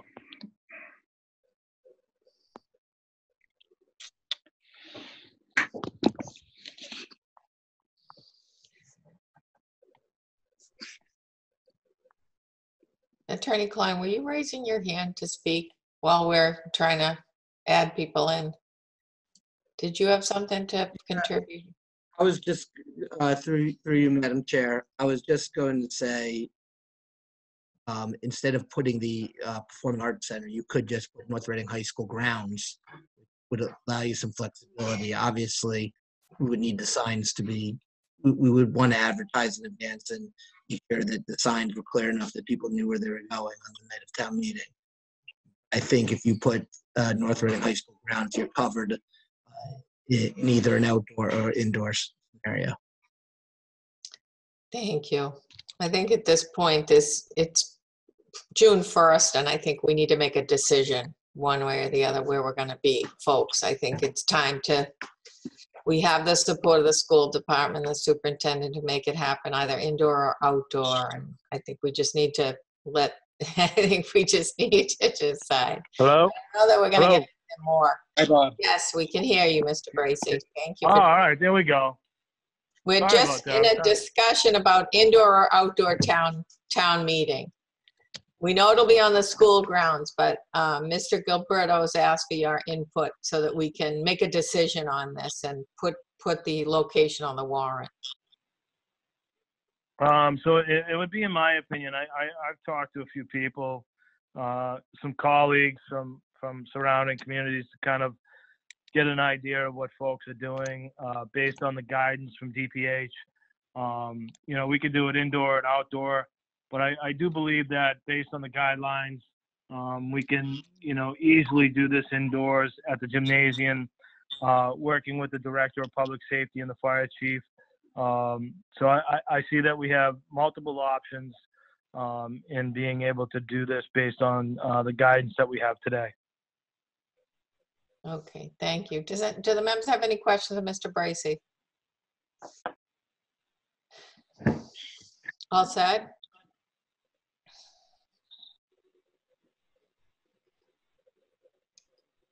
Madam Chair. I I know the town, I can't see if anyone's raising their hand. so the town clerk does have her hand up. So I if we think could, she never put I her know hand she wanted down. to speak earlier. Yeah. Madam Clerk. Thank you. You know, logistically, it certainly would be a better flow to do it indoors. When we were talking about the outdoor venues and whether it's a drive-up venue, which would be difficult to check in people. Oh, am I coming through? I'm not sure. Yes, you are. Yes. If you had several people, 2 or 3 people in a car that were coming, you know, because we had talked about would it parking lot versus the field, there would be difficulty in segregating people who were not registered voters. And I'm not sure you could actually keep people away, you know, who were not registered voters. You know, we did vote to admit them, but I'm not sure you could not allow. So you know, in order to maintain some control over the voters, so we have an accurate count of how many people are there in the event that we had hand counts or we needed to do paper balloting or something like that, we have to have that hard number to go against to make sure that we are doing an accurate count. If we can set up chairs in the gymnasium and distance them ahead of time so that people who attend meeting range how they have to seat themselves, I think we would have better control over the town meeting in general and in conducting it, in the flow of it, in being certain that we have an accurate check-in list, and if we needed to take hand counts, an accurate count to check against that. Those are my considerations here. Okay, thank you. Okay, let's just quickly poll the members. What do you think, Mr. O'Leary, indoor or outdoor? Personally, I think indoor, the gymnasium. All right, Mr. On Wallner. Saturday. Oh, I'm sorry. On Saturday. Indoor on Saturday. Indoors Throw on it all off. Okay. Mr. Mr. Wallner. Yeah, my gut is, if it's outside, you're hoping it's not going to rain. And then you're hoping it's cloudy because if it's sunny, you're going to bake out there. So I think the risk is pretty high for doing it outside. So I think inside makes sense. I don't know why we would go to a Saturday, though. I think we just keep our original time. And I'm also not expecting a tremendous amount of people because we've already taken out, anything that might be controversial that would drive up high numbers of voters. So I don't think we're going to have necessarily a lot of people coming to this event. So I think inside gymnasium, I'm not sure why we couldn't even do social distancing within the performing center, but that's 6 of one, half dozen. So I think it should be inside. Thank you. Inside, so Mr. O'Leary is inside on the Saturday. Mr. Wallner is inside on the Monday. Mr. Schultz. I'm a little different than both of them. I think it should be outside. I think you can put people in the football stands. You can have it at night so the lights are on, like a football game would be on, so it'll be a little cooler. I think you want to encourage as many people as possible to come. I don't think seniors are going to come inside the school because of the COVID pandemic. I think you have to go to a place where you can really spread out. Be the football stands, you can really spread out there. You can space stands. You have a PA system there already. And I wouldn't do it during the day because I think Mr. Wallner is correct. You would bake if you do it outside during the day. But I think people are going to be afraid to come if we do it inside. I'm hearing that from a lot of seniors now. They're afraid to even go out to a store. They're not going to come to a crowded town meeting. So I think if our goal is to get the most people we can there, we should do it outside this time. Okay, outside and on Saturday? No, I would do it at night, and I would use the football at night, stand where people can sit, because you could really spread out there. Okay, Mrs. Gonzalez. That was a curveball, Mr. Schultz. I mean, that's a nice idea. I'm not sure about the seniors being able to climb up in those stands, though. I think that might be difficult for some of them. I'm thinking inside. I think I'm going to vote for inside. Yeah, gymnasium, if that's where we could distance the best, then that's wherever we can distance the best and get people to come. Okay. And do you have a Saturday or a Monday? I think we would stay with the Monday night if it's inside. Yeah, I'm in agreement. I think it's important to note that we also discussed the gymnasium because of the proximity to the door, and then the need that's going to have to take place to sanitize the facility afterwards, and that we were trying to minimize the usage of the building total. So that's why we're talking about the gymnasium instead of the performing arts center and overflow. We'll deal with it if we have to. And I just think it's important for us to decide this evening, and then we will work out all of those details and publicize them so that whoever does plan to attend will know and be prepared for that. So I think I agree with you. Did I lose you? Can you hear me? We can hear you. Yep, we hear you. Yep. I agree with the majority of the members. So I think we should just keep it on the Monday night on the 29th in the gymnasium, and just work with the school department on what needs to be done to get it ready in advance and what we need to do to publicize. It's going to be a little bit different this time around. So. Felt like a game of Clue in the gymnasium on Monday. Yeah, With the microphone. Okay. All right. So in voting to approve this pared down warrant, we're going to also say to continue to keep it at June 29th. That's what it's going to be, June 29th at 7 p.m. Sounds good. Okay. All right. So do I have Any further discussion? Okay, do I have a motion? Madam Chair, I move to sign the June 29, 2020 town meeting warrants for Monday evening in the gym museum at the high school. High school property. Madam Chair, Yes, yes. Fix Is our my- motion, please. is my screen, no, I think you got it.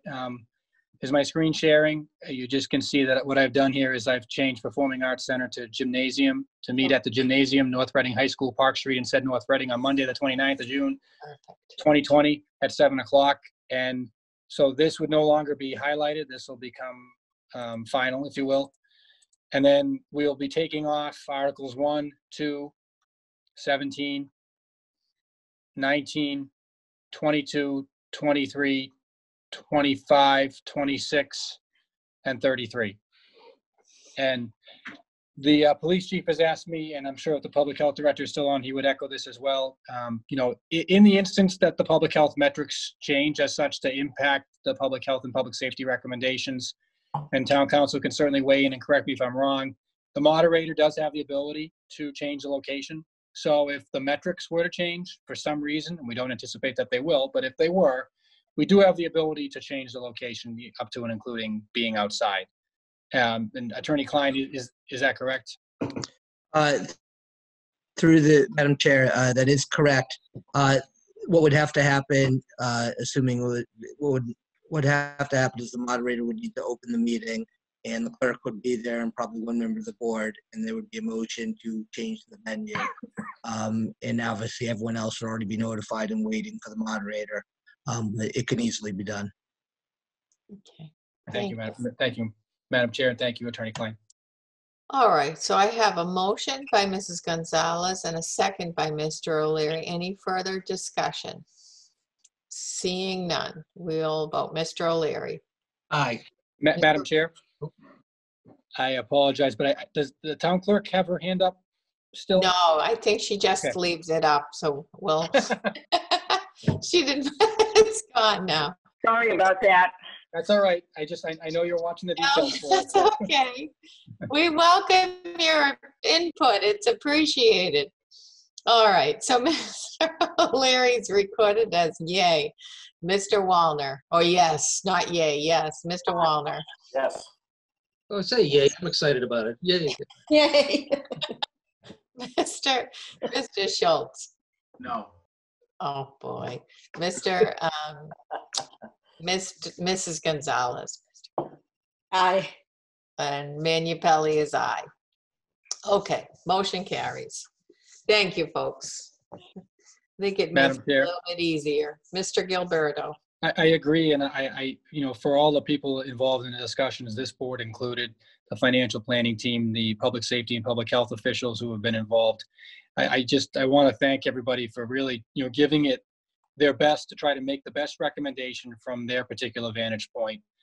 There's no easy answers for this, and for the public who's watching at home, if it looks like, we don't have things in order, it's far from it. Instead, we're trying to balance all of the competing, issues that are out here, along with the business of the town and health and safety. And you just seen, all of those things sort of come up for the discussion. I want to thank everybody for their effort to try to tackle a difficult issue. Thank you, Madam Chair. Thank you. You know what, it is just to add to that, the financial planning team meets once a month and has increased its meeting schedule considerably, not only for budgetary items, but to try to determine these items as well. So we appreciate the input of everybody that participates on that team as well. Madam Chair? Yes, Madam Clerk, yes. Yes, now my hand is up. I just wanted to mention also, just like the town meeting warrant, this warrant has to be physically signed by the members as well.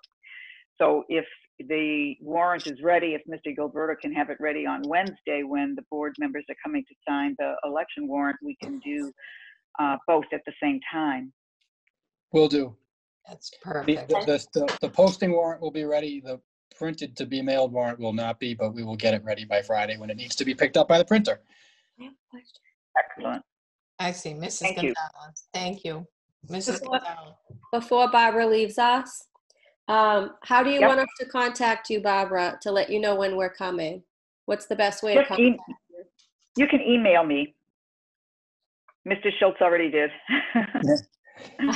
And Madam Chair, through you, for all the members, for those who have not been in town hall recently, we do have an area set up at the entryway to the town hall where the documents can be signed with a safety, plexiglass there. And, we just would, if you contact Barbara, you can meet her there in the lobby and we can get you to sign the document and then get you on your way.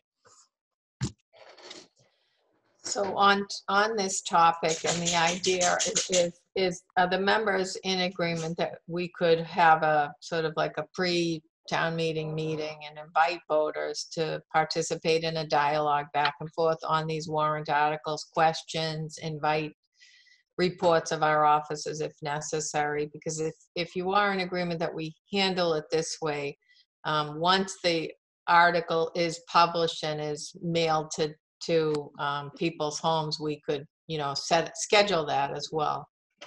Abby, Mrs. Hurlbut has her hand up. Yeah, I have a question. Most people in this town don't tend to read the paper or do anything else. And so, but they do look at the warrant. So if there's some way you can put a notice about the pre-town meeting or whatever. It's a great idea. On the face of the warrant, then I think everybody would see that. But that would mean that by Friday, you need to decide when it's going to take place. I have one other comment. Well, I have a lot of other comments, but I'll leave it at one. Go ahead. Do you think that it would be better to have the town meeting Monday night a little earlier, like say 5 or 6? And the reason why I'm suggesting this is I think once you leave that, storm out of that town meeting and you get into a darkened parking lot, it's a lot harder to socially distance. And you're a lot less aware of who's around you. I think we just voted it at 7. So Sure you did. I think that's. I had my hand up earlier. No one saw I it. didn't see it. I'm Okay. sorry. Not a problem. It's just a thought. It always, can I just jump in for a second? Sure, Mr. Wellner, go ahead. It always takes a good half an hour before the meetings ever get started because people have to check in. If anything, it would be good to advertise that we really want to start promptly at 7 o'clock. So they should be there at 6:30 because that's, it's always this getting the people through the line that delays the meeting. Anyone else have any thoughts on? The moderator can start the meeting at 7 o'clock because there is no quorum requirement. And Oh, there you go. get it going. It's up to the moderator to get the gavel going. So he can start it right at 7 o'clock and move it along. You're going to have to socially distance people as they sign in. It's not going to be everybody crowded around the table waiting for somebody to sign you in. It's going to take a lot longer, which is another reason why you might want to think about starting it early. Just saying. Again, I would just say, going back to Steve's comment, if he can get started without even a quorum requirement, I mean, some of this is just routine. Yeah. I think the important point to state tonight is that what we've done is we've pared down the warrant to just take care of the budget, which again is very tight, and that's coming up next in our agenda to talk about. There won't be much to talk about, as far as the budget goes. This is what's being offered, and this is what it is. The other articles are rather routine, and I don't expect any controversy or any debate on much of anything, if anything, that's going to be presented. So this is going to be a bit unusual in that we're deliberately and intentionally avoiding debate, because there's nothing to talk about, but it's action that needs to be taken. Well, and I also think what we can do to Mrs. Hurlbut's point is put in there, to try to arrive at least in sufficient time in advance to socially distance, check yourself in. So we can put these reminders out there and publicize these reminders out there too. And I think it's good if we are gonna, if as a board, we are gonna try to hold this sort of pre-town meeting, that should be part of the notification. And the notification for the actual town meeting should say that. Mr. Schultz. I just had a question. Why are we having a pre-meeting town meeting? We've already paired the warrant articles back. There's going to be no one that shows up at this, especially if it's indoors. Why are we having it? Why don't we just deal with it on town meeting like we normally do? There's not going to be any controversy over these articles. They're all routine. We're just creating an extra meeting really that no one's going to show up at. What I've asked the board to do is sort of think a little bit differently this year in terms of passing the budget. So it may be true that we don't get a lot of people to show up at the town meeting because of COVID-19 and concerns. People have legitimate concerns of becoming infected. But it may also be true that people do have questions about the budget items, and we do field questions about the budget items. So if there are questions to be fielded, it is kind of important to have an opportunity for everybody, all of our town citizens, to ask us in advance. Hear a presentation on the school departments, things. Can't that be done at our next meeting though? Why can't that be done at our next meeting? I don't think we're going to get any feedback from many people on these warrant articles. Why not just have it as an agenda item on the next meeting instead of having a whole nother meeting? I think it's important for us to designate a specific meeting after people receive the warrant articles. So I think once this goes to printer and gets mailed out, then we have a time frame that we know. And was actually going to pinpoint the Monday prior to town meeting to see if the members are available to hold that, and to invite other officials to that meeting that may or may not want to say something about that, and invite town voters to that meeting to ask about these. It's just to facilitate the debate process in advance if there is going to be a debate. If there aren't any debate, that's wonderful. But shouldn't the debate be a town meeting? That's when you vote. I don't understand why we're having a pre-debate. If people are we debating it for people who aren't going to show up at town meeting? It doesn't make any sense to me why we're taking the night away from our families to do this. Again, I'm really asking the board to think a lot differently this year, because there could be a considerable amount of people that don't want to and won't go to town meeting that typically would show up at the town meeting. So it is important for us not to disenfranchise people and to give everybody the opportunity in advance to weigh in a virtual meeting. This is why it should be outside, because you're not going to have people come inside to a meeting if they're afraid to come in. They'll sit outside in an open. We do have to move on, and I do want to put it to I see Mr. Wallner has his hand up. I do want to put it to a vote of the board. It's just a recommendation, a suggestion that I've made.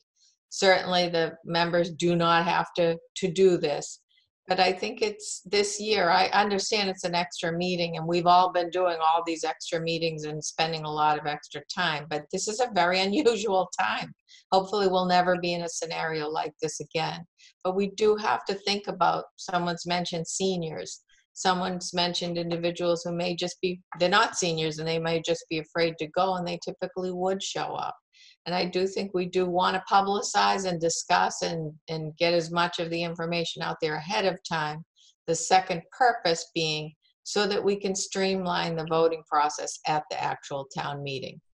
Madam Chair, the chair of the school committee is seeking recognition. And well, Mr. Wallner had his hand up too, and then we'll get to you. Thank you, Mr. Buckle. Mr. Wallner, you had your hand up. And Darren did too, so I saw all three of us. I'll just jump in. I think it's fine to do an extra meeting. I would just ask that we actually transcribe the questions and the answers. So that way, when it comes to town meeting, the actual town meeting, people can review what has already been asked and what has been answered about certain topics. So we don't get the same questions again, or at least they have a little background. So literally just transcribe what they say, not even try to just take meeting notes, but actually transcribe what they say about certain issues. Then everybody has a handout of what happened. That way they have something to refer to, and it wasn't a total it wasn't a waste of, because we might end up with the same questions all over again. And it'd be good to kind of cut to the chase if we could.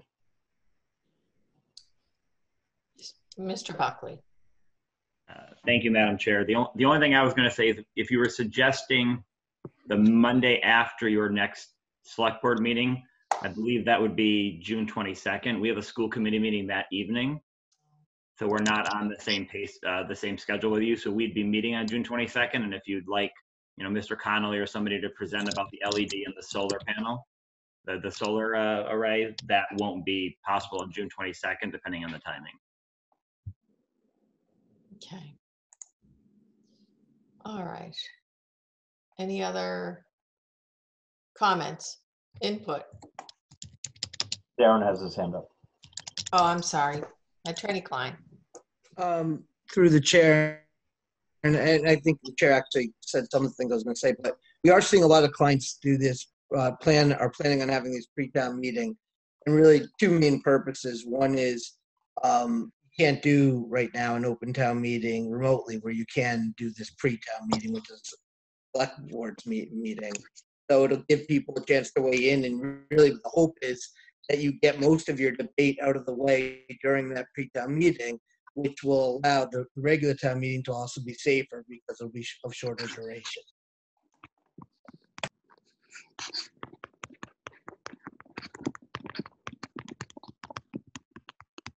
Mr. Gilberto? I'm sorry, I missed the question, Madam Chair. No, there wasn't a question. If you have everything signed and ready to go Wednesday with some informationals, and it takes a week or so to get to the printer and then get mailed out, what's the earliest that individuals would receive the warrant?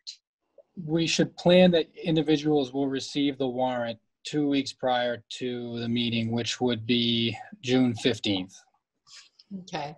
Most people will get it on the Saturday, the 13th, but others will get it on Monday, the 15th. That's what the history has shown us. Okay, and we are scheduled for a select board meeting on the 15th. So that Correct. would at least, it would be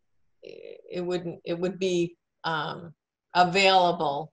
We could put a time slot during that meeting.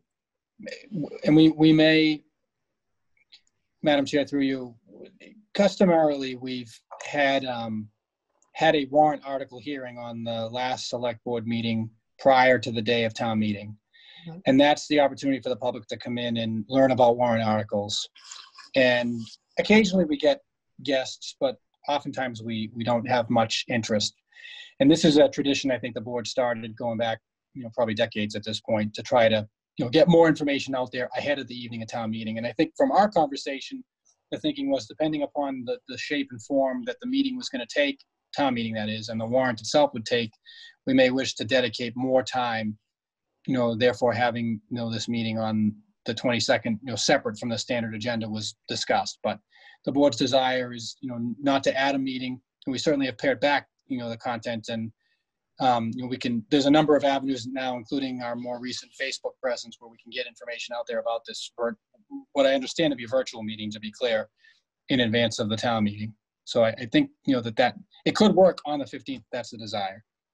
Just expanding that time frame to be able to have more interaction and inviting, like Mr. Wallner said, if people want to put a question in advance, where do they send that to and things like that. So I think that would be a good informational to put on to put in with the warrant when it gets sent out, in addition to the, kind of remind to get there ahead of time and, that type of thing. So what's the board's pleasure here? Do you want to just do everything on the 15th, or it's identify a separate date for? I would just ask Mr. Buckley, what is your time that you do your school committee meeting on the 22nd? Typically, it begins at 6:30. If there's an executive session, it would probably begin at 6. And how late do you usually go? Well, it depends. A little bit quicker than you guys, it seems. But I don't think there's a lot on the agenda that evening. but I'm not sure. If Dr. Daly's still on, I think he might know a little bit more about what's on the agenda that evening. Mr. Daly. Yes, I do. That will be a fairly longer agenda than tonight, Mr. Buckley and Madam Chair. So I would say at least 9:30 to be safe. Maybe 9 or 9:30. We do have all the presentations of the school improvement plans from all the schools that night, so it may take a little bit of time. Okay. Any other thoughts Madam from my Chair, colleagues? I would be inclined to just put it as a separate, make it a public hearing on the 15th. We know. We've heard you say that about 16 times now, so we get it.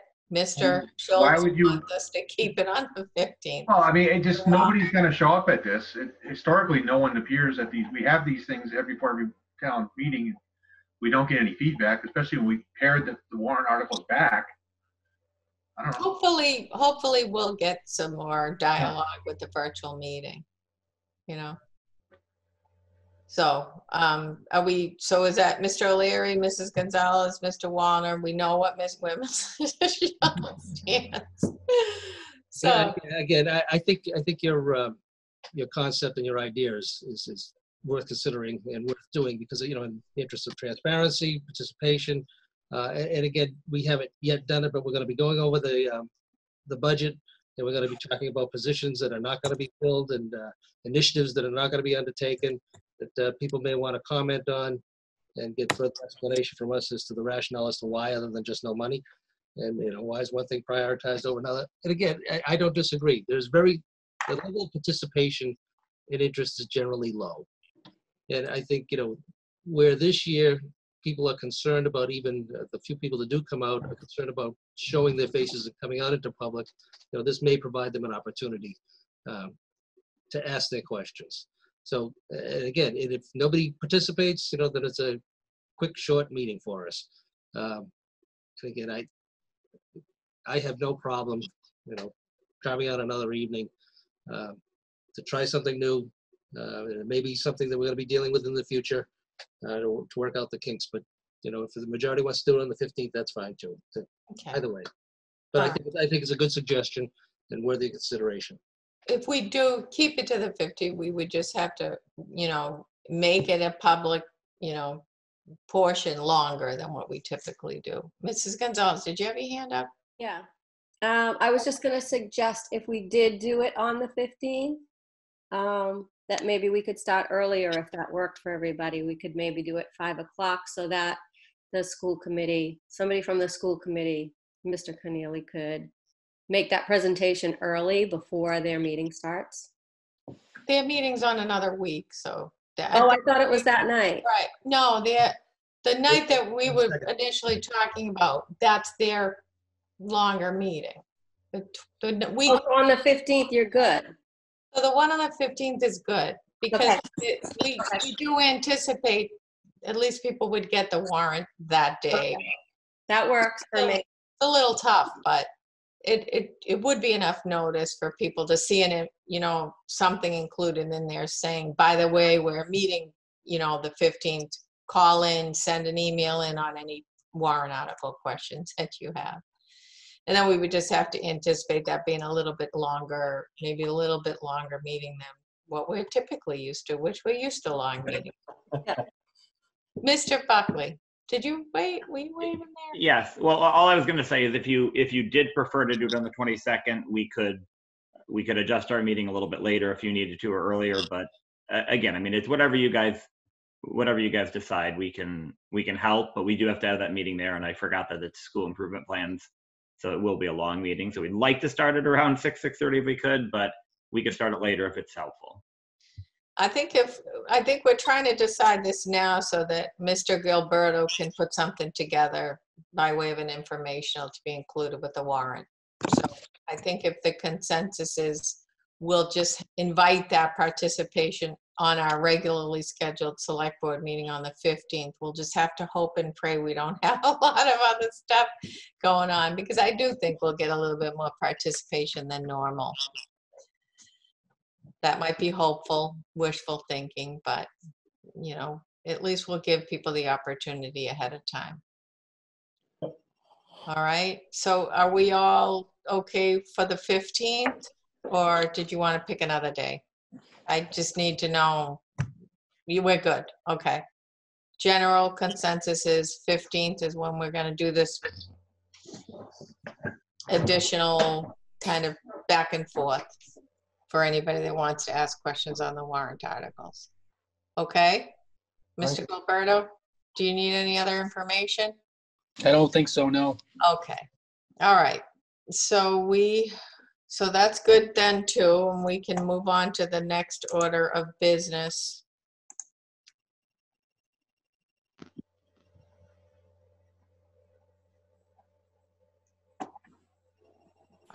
I'm looking at our 8/15 fiscal year 2021 budget review.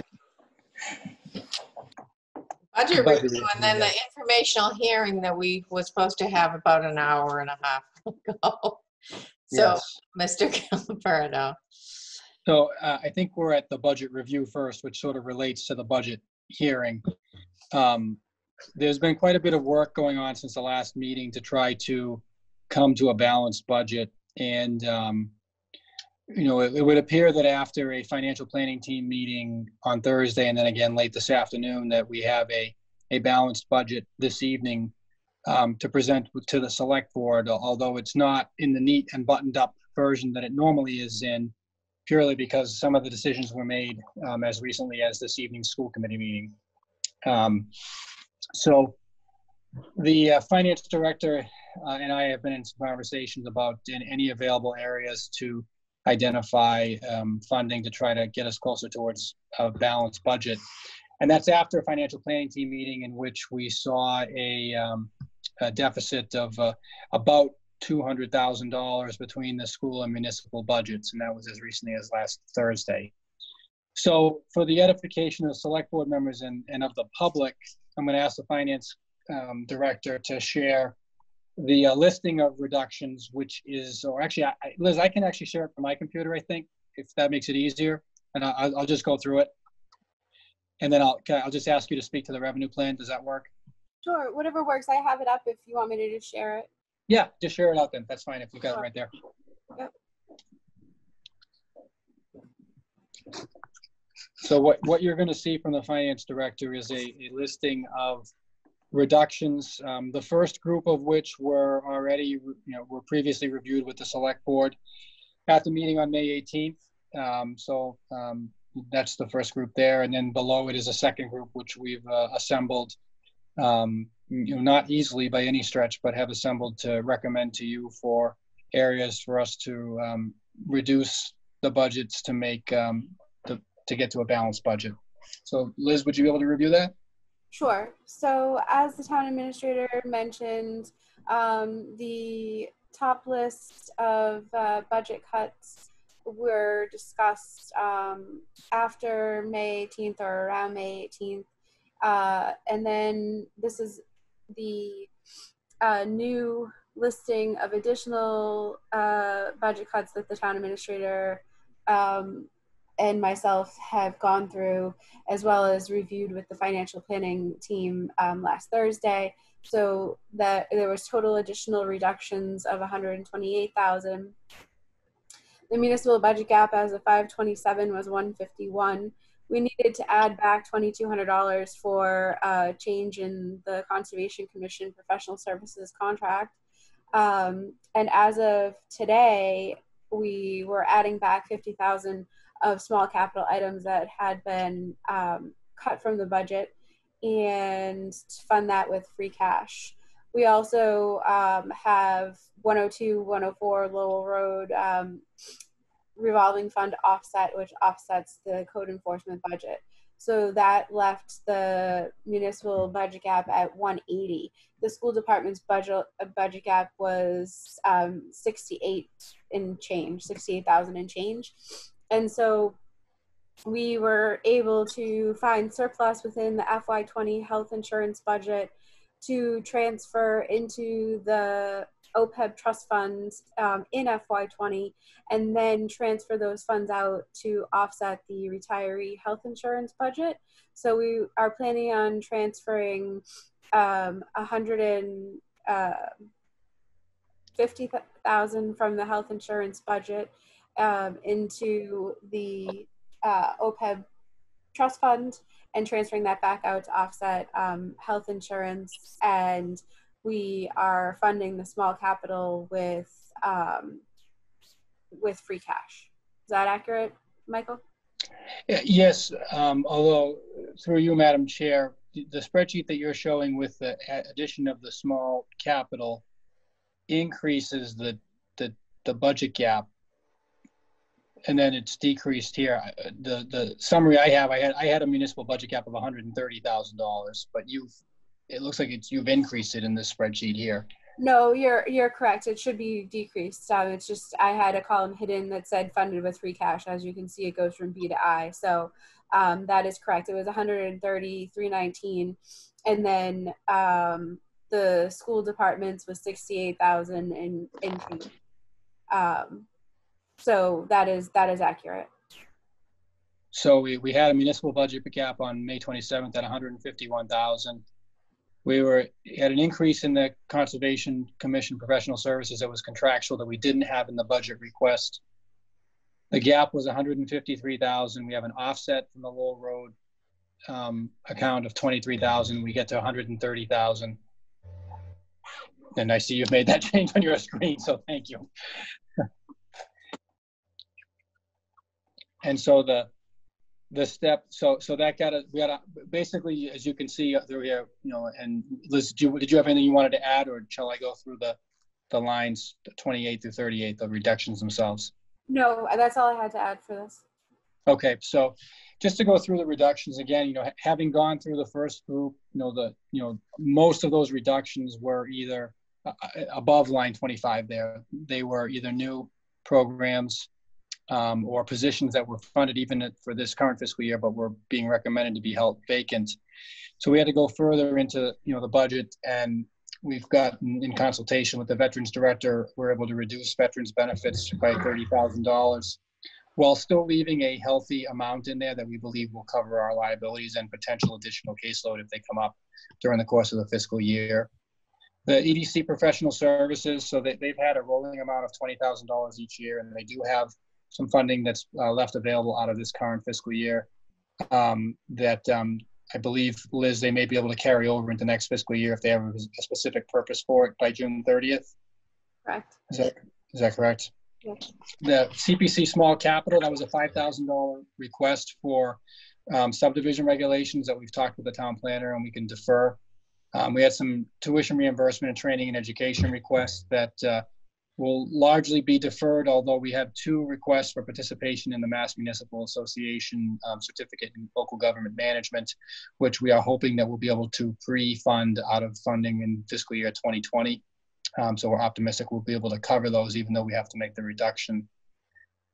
The DPW vacant position, we're all familiar with the challenges that we've been facing with snow and ice and the contractors, so we really want to get that position filled, but this would contemplate filling it on or about November 1st, so it'd be available for us for the snow and ice season.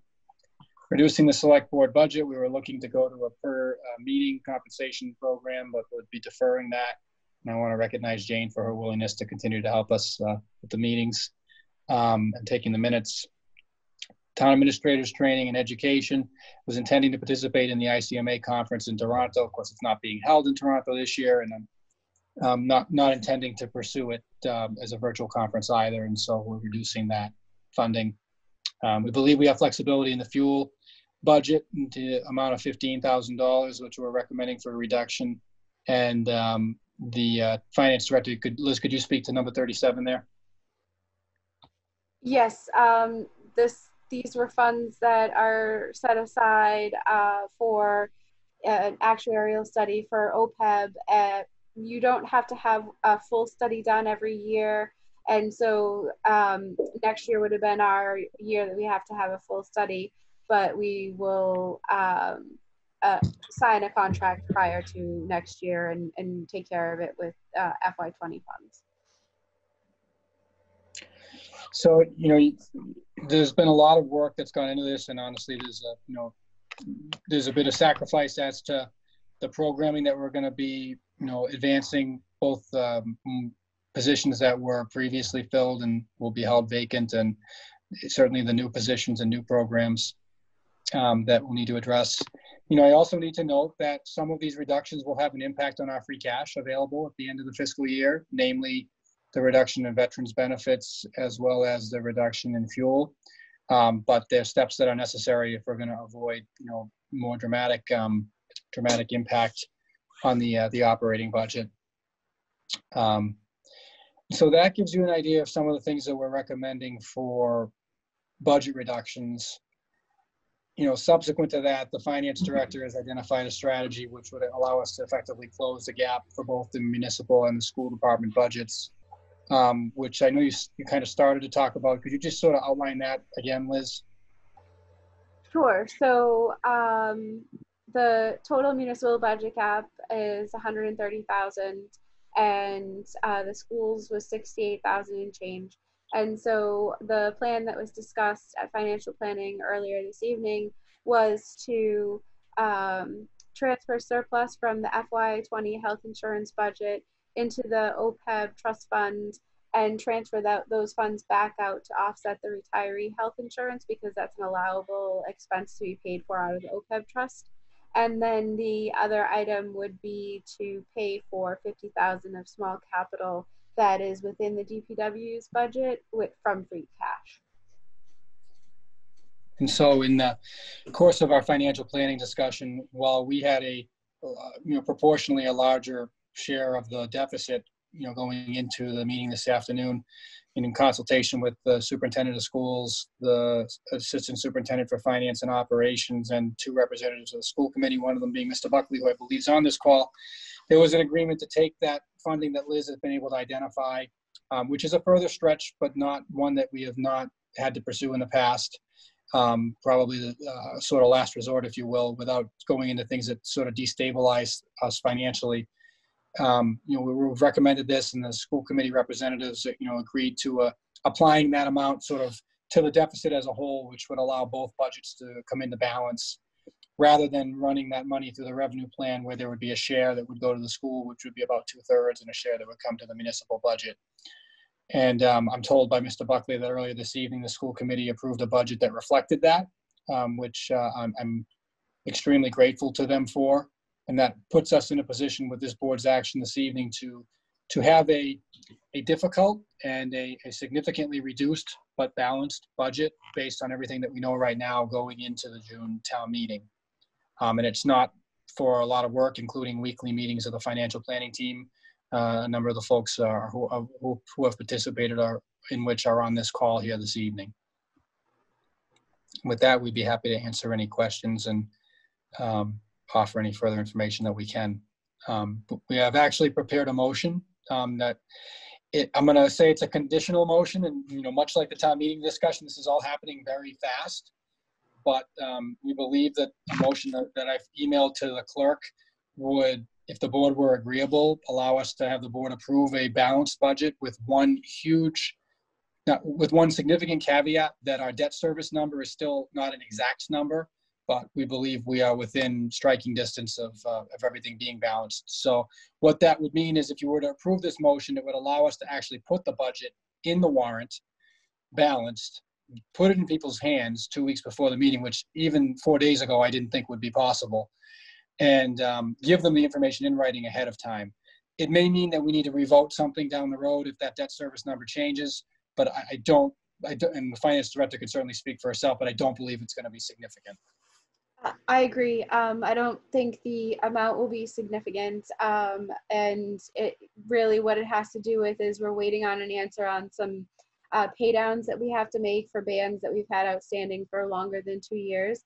So, and the one piece of it is exempt debt, so it wouldn't have an impact. That's a net zero impact. So I don't anticipate it being a large issue, but I just want everybody to know that you might be revoting it just because of that. That's all. We will still be within good shape of a balanced budget. So I'm not, it's just that the numbers may be a little different. Okay, thank you. Let's hear from the members. Do the members have any questions? Mr. Wallner. Yeah, just the one that kind of pains me, and I'm sure you guys thought about it, is, you know, the grant writer has the potential to bring in tens, if not hundreds of thousands of dollars to the town. So in a way, we get a return, I believe, on what they can offer the town. And I'm just, you know, I'm not trying to go the wrong way with the budget, but it seems like a pretty valuable position because I know that's been a need for a long time. So can you just comment on that particular one? And of course, I want a balanced budget as well, but that one's just a little painful for me. Yeah, I understand. I mean, it was a priority of this board going back 18 months now, almost 2 years. And it's not something that I suggest lightly. I will tell you that, you know, we've done I think our department heads have done a very good to great job of identifying funds where possible. You know, we've been, you know, even during this pandemic, we benefited from grant funds from, you know, from a Board of Health standpoint. We have ongoing grants in public safety that we've worked on, and we've been able to try to continue to advocate for, one of which I'm going to mention in my TA report. So I think that we feel that we have, you know, a program that will allow us to continue to pursue grants. It may not be as robust as I think all of us want it to be, but I don't want to give any impression that we're going to start foregoing grant funding. I mean, a lot of this is lying at the departmental level, and we have people who are seasoned at these, you know, in these programs who are advancing them. So I think that's why we felt that, you know, rather than having to go, you know, for that amount of money to some other program or existing position, that, you know, we would continue to limp along and, you know, kind of keep our eye on the ball, that we really want to try to see that position added to the budget, you know, as soon as possible. But that that now is not that moment. So it's not a recommendation we make lightly, but, you know, we make it knowing, I mean, even Liz today, we were on a call, you know, talking about grant funding. She's, you know, picking up some things on her end. She has people in her office that are capable of assisting as well. So, you know, we're cobbling it together. We are, but we are still advancing these grant programs. Well, then I appreciate the explanation and also the extra effort people are trying to do to fill in the gaps while we limp through. Thank you. Any other questions, comments from the members? And this is an informational hearing, so do we have any questions of any? Madam Chair, through you. My suggestion would be, so I was actually operating under the budget, fiscal year 21 budget item rather than the hearing itself. My suggestion would be perhaps to consider continuing that hearing to the evening of the 15th, and we'll have a more detailed presentation to go through and the public can see it, rather than, you know, tonight where we're not operating off the seat of our pants, but it's something like that here. And so we could give a better presentation, give the public the opportunity to comment in the context of the town meeting preparation. Because I don't want to be presumptuous, but I hope the board will consider taking a vote, because that vote will allow us to put this warrant article, you know, in there. The board could open the hearing and we could revisit it under the warrant article hearing again if you'd like as well. I'll leave it to you. But we normally have a nice buttoned up presentation that, just because of the way the timing played out, we don't have that this evening. Okay, in that we just worked these issues out, and the school just worked these issues out about 5 hours ago, but really appreciating everybody's ability to mobilize and think and work on these and come up with an effective strategy. And all of these are not easy eliminations or I don't want to say cuts, but all of these are difficult because the school department went through the same exercise, and our department heads went through the exercise of what could they go back and do without. And this is the time right now. Unfortunately, we know that this is going to be a significant hit to us financially with the revenues that are going to be depleted because of COVID-19, and probably the more significant brunt of it that our finance director has explained to us on multiple occasions is not even going to be next year, but the next coming couple of years. So we're not into it. We're not even into it now, knowing what we know now. We've had to take some significant review of this. So everybody that participated in that and the school department's willingness to work on that too is really appreciated. Absolutely. It cannot be underscored, that extra effort on something that was so unanticipated. All right, Mr. O'Leary, any comment, question? No, just that the process works here. The financial planning team process does work, and it is the fruits of our labor, I guess. As painful as it is and has been, but it's really very, very worthwhile. And again, going to town meeting united and with a balanced budget, that's quite an accomplishment with all that we're facing. And again, to the school department and the finance committee, again, thank you for your efforts and cooperation with everything here. So it's gone very well. Thank you.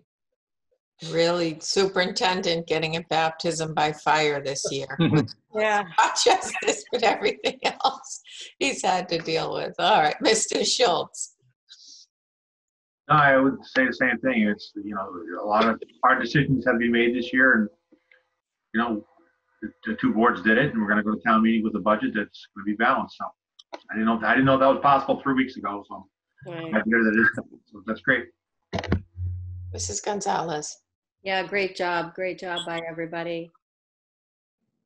Thank Okay. you all for all your work. So what I'd ask the board to do is let's take a motion on approval so that we can get moving forward, and we'll I guess we could open the informational hearing or just agree to postpone it until the next meeting so we can have a more detailed presentation from our finance director and our TA on that. Where it's been advertised, we should probably open it and continue it. Okay. All right. So do I have a motion on the budget? Madam Chair. Do I have a motion on the budget? So the clerk does, although I believe the finance director is just correcting that $50,000 discrepancy that came up. Liz, is that correct? Yes, I'm sending it right now to Leanne. Okay, thank you. Thank you. Sorry to jump right on you there. No, I see that Mr. Buckley has Mr. Buckley has his hand up. Mr. Buckley. Madam Chair, I'll stall for Ms. Rourke when she completes that. But I'll just jump in as a member of the finance planning team as well. In the last couple of years, it was a very challenging year and very different than last year when I was there. I mean, last year we sort of had an idea what the revenue was, at least what was coming in for state aid. We still don't know, but meeting after meeting, it was more and more frustrating because we kept making more conservative estimates. But I just applaud in particular the town administrator and finance director. I think they were great in leading the discussion on the revenue.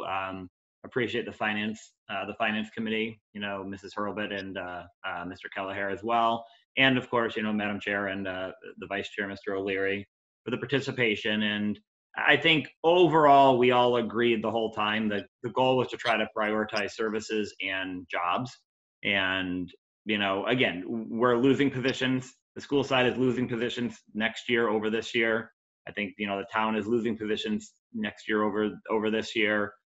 It's by no means do I think this is a great budget on either side, but I thought it was, great to see it work. As Mr. O'Leary said, the process did work. And so it was an honor to work with you guys on it. And it was a very challenging year. And you look around in other towns and what they have is nothing like what we have.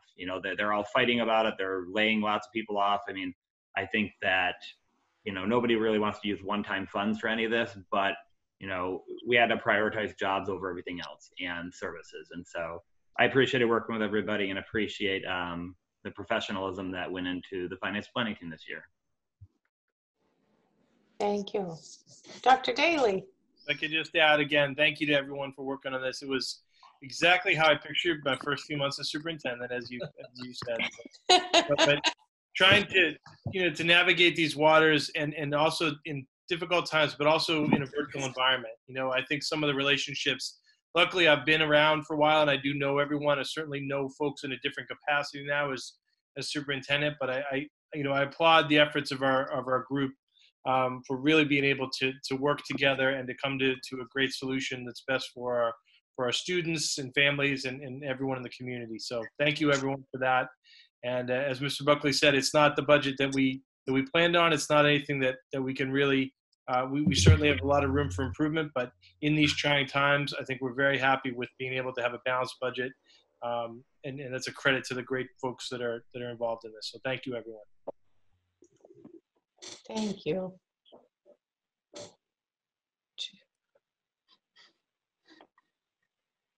Can I ask a question? Maureen? Yes.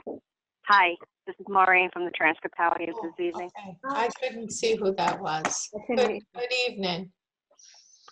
Could you just state what the final budget is, the final budget figure for the fiscal year 21?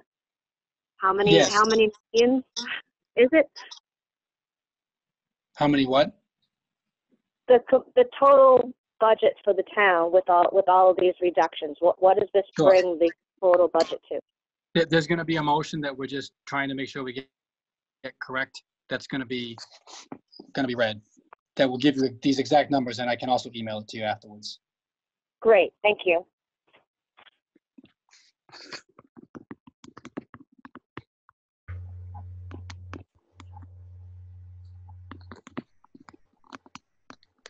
Mr. Gilberto, you may want to just comment too, as far as what we're trying to do here is also balance grant monies, which we hope are going to be available to reimburse us for the COVID-19 costs, Sure.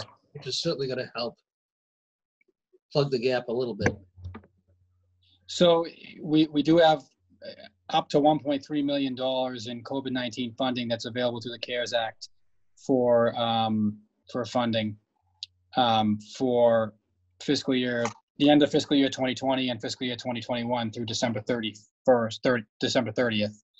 So basically what we've done is we're allowed to set up a grant account, I believe that's the term, and Liz can correct me, that we can expend out of and then get reimbursed from, which allows us to take those expenses and keep them out of the operating budget. So additional technology, additional cleaning, things like that, the federal government has made money available that's being distributed through the state that we'll be relying on to address those costs. And therefore, we've not put those costs into this budget because of the third-party funding source. And I believe that that's also the case for, or largely the case for North Reading Public Schools, although the superintendent can correct me if I'm wrong.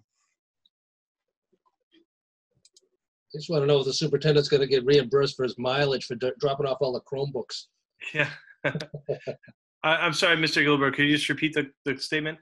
So just that largely we have not increased expenses related to COVID in the fiscal year 21 budgets for the municipal and school budgets because of the funding that we've been told is forthcoming from the federal government to the tune of up to $1.3 million for the town. Correct. We've been, as you have, we've been collecting some of the expenses to date and also trying to plan ahead a little bit through December, but yes, it's not built in at this time.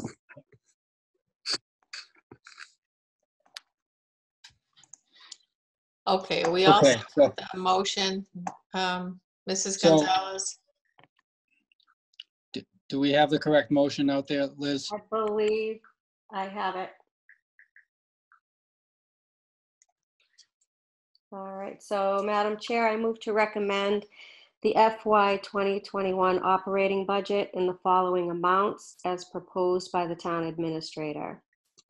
Fixed costs, 22,173,784.08. School, 32,526,778.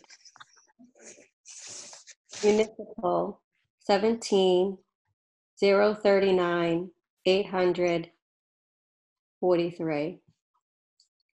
For a total of 71,740,362.51. Second. To the finance director, those are correct numbers as you understand it? That is correct. Thank you. Okay, I have a motion by Mrs. Gonzalez and a second by Mr. O'Leary. And any further discussion? Seeing none. Mr. O'Leary? Aye. Mr. Wallner? Aye. Mr. Schultz? Aye. Mrs. Gonzalez? Aye. And the chair votes aye. It's unanimous. Thank you. Okay, our next order of business is to open the informational hearing. So we're gonna open the hearing, but as we've explained, we're gonna move to postpone it after we open it so that we can have a more detailed presentation at our next meeting on the 15th, which is also when we're gonna engage in a remarkable amount of debating back and forth with town voters. So, although we did intend to hold the public hearing this evening, or informational public hearing, we'll open it. So if you could read the motion to open, Mrs. Gonzalez, and then we'll move to continue it.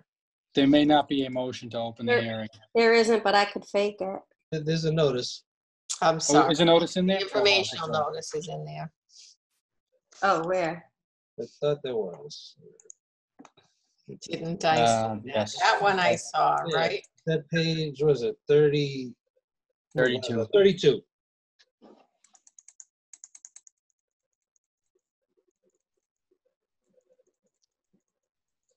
Okay.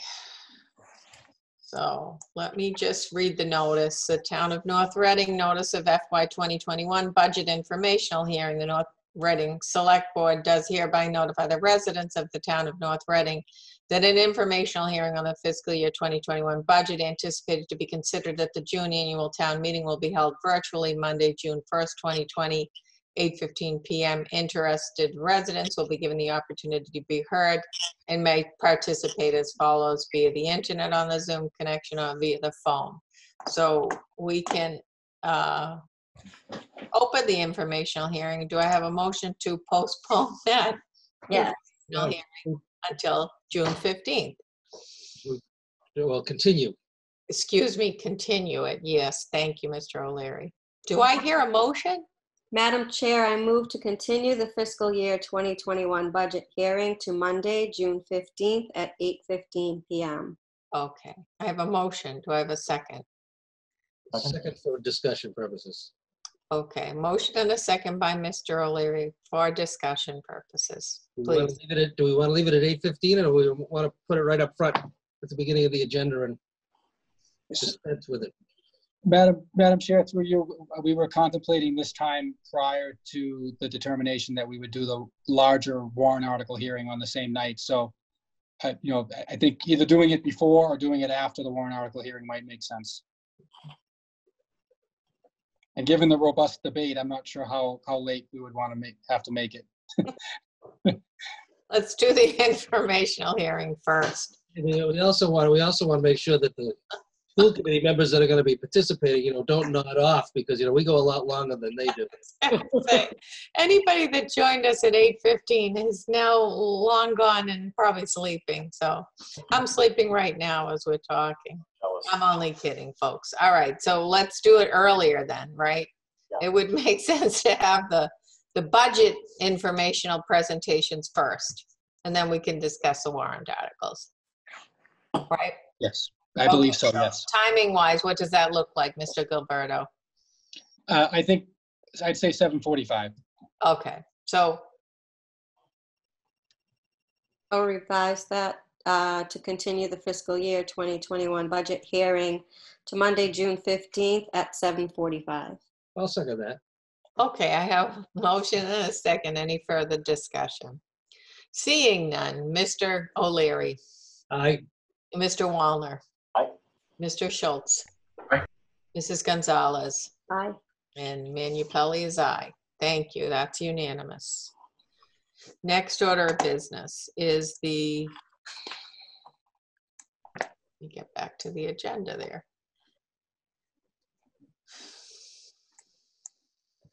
We have to review and discuss the June town meeting warrant articles and vote recommendations. Madam Chair, so we have warrant article recommendations that are based on a warrant that's no longer valid. So if you can indulge me, I'll try to do the kind of fast and furious version of this. So Article 1, which will be the fiscal year 2020 budget amendment, my recommendation would be to vote to recommend at town meeting if the board wishes to make such a motion. Let's take these one at a time, okay? So that, because you're giving us new article numbers, and so Correct. we want to make sure that we're. So Previous Article 3 budget do I hear amendment will now be Article 1. I'm sorry, Mr. Gilberto. I didn't mean to interrupt you. No, I think I interrupted you. I'm sorry. It's previously was Article 3 and now will be Article 1, the fiscal year 2020 budget amendment. My suggestion is will be recommended at town meeting. Right, because we don't know those yet, and we typically do review those finally before Correct. at town meeting. Do I have a motion to make a recommendation on Article 1 at town meeting? Do I have these numbered right, Mr. Gilberto? You do not. No, you do not. That's why we're going to go through them one at a time. Okay, so what was it originally? It was originally Article 3 and now it's Article 1. So if we want to take the article with the new article number and the title in our motion, that's what we'll vote on. So Article 1, FY 2020 budget amendment. Correct. Madam Chair, I move to recommend at town meeting Article 1, FY 2020 budget amendment. Great. I have a motion. Do I have a second? Second. Who was that, Mr. Wallner? Yep. Okay, I have a motion and a second by Mr. Wallner. Any discussion? Seeing none. Mr. O'Leary. Aye. Mr. Wallner. Aye. Mr. Schultz. Aye. Mrs. Gonzalez. Aye. And Manu Pelley is aye. Okay, next article. Article 2 is now going to be. It was previously Article 4. Oh. Funding the fiscal year 2020 snow and ice budget deficit. Liz, do you have that number as anticipated at this point? I can give it to you as it is today, but there are still invoices that are coming in, so I would say to vote that at a town meeting. Okay. Look, we're still going to recommend it. So we could just Right. recommend it. Yeah, right. Whatever the number is, we're going to recommend it. So we should publish as many recommendations as we can. Yes. My own personal feeling. Yes. Okay. Well, the number is going to change, so just don't vote the number, I guess. Just don't vote the number, right? We're going Vote to recommend, and if we have to re-recommend, we will. Well, Madam Chair, I move to recommend at town meeting Article fund FY 2020 snow and ice deficit. Is the intention to recommend it at town meeting or to recommend it now? Vote to recommend it now was the intention. The motion came differently. So do I have a second to that motion? Second. Okay. No. Okay. Madam Chair, can I just ask the clerk to restate the motion, which would be Sure. to recommend Article 4 or Article 2? I thought we weren't doing a number. We're not doing a number. We're going to recommend the payment of the snow and ice bills that come in. So, Madam Chair, I move to recommend Article Fund FY 2020 snow and ice deficit. It's now Article 2. So I have a motion. Do I have a second? Second. Second by Mr. O'Leary. Any discussion? Seeing Mr. O'Leary. Aye. Mr. Wallner. Aye. Mr. Schultz. Aye. Mrs. Gonzalez. Manu Pelley is aye. So, Mr. Gilberto, next article. Article 5, appropriate funding to the Capital Improvement Stabilization Fund. This is money that we transfer into the fund and then transfer out as part of the fiscal year 2021 operating budget. And Liz, are you able to provide us that number?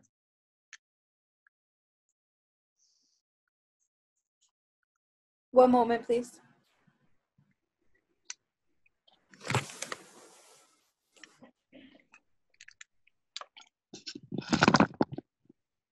At this moment, it looks like it is $1,050,000.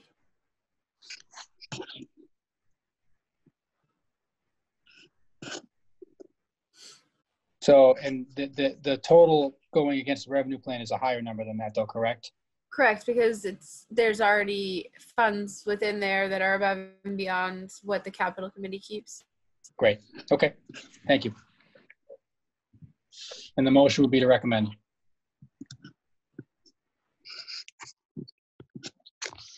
Madam Chair, I move to recommend Article 3, FY 2020, appropriate funds to capital improvement stabilization fund. Second. I have a motion and a second by Mr. Schultz. Any discussion? Seeing none. Mr. O'Leary. Aye. Mr. Wallner. Aye. Mr. Schultz. Aye. Mrs. Gonzalez. Aye. Manu Pelley is aye. Next article. Madam Chair, through you, what will be Article 4, shown as Article 6, and what will be Article 5, shown as Article 7. I believe that we should recommend both of those at town meeting because we don't have the water stabilization transfer number yet. I don't think, Liz, if you have it offhand, then we can take up action on it, but you may not.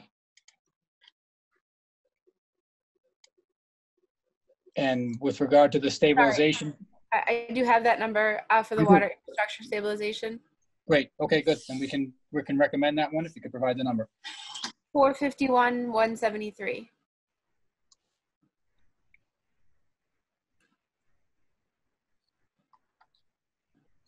Okay. And that's going to be Article 5, you said, or 4? There'll be 4 shown as Article 6 in the packet. Right. Madam Chair, I move to recommend Article 4, FY 2020, transfer funds to water stabilization fund. Second. I have a motion and a second by Mr. O'Leary. Any discussion? Seeing none. Mr. O'Leary. Aye.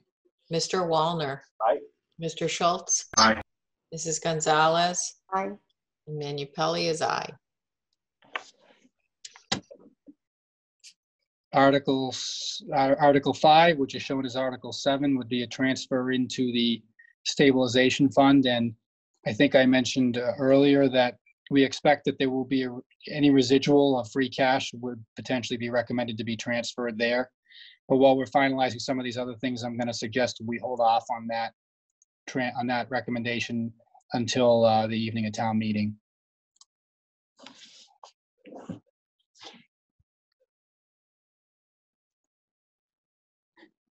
Madam Chair, I move to recommend at town meeting, Article 5, FY 2020, appropriate money to stabilization fund.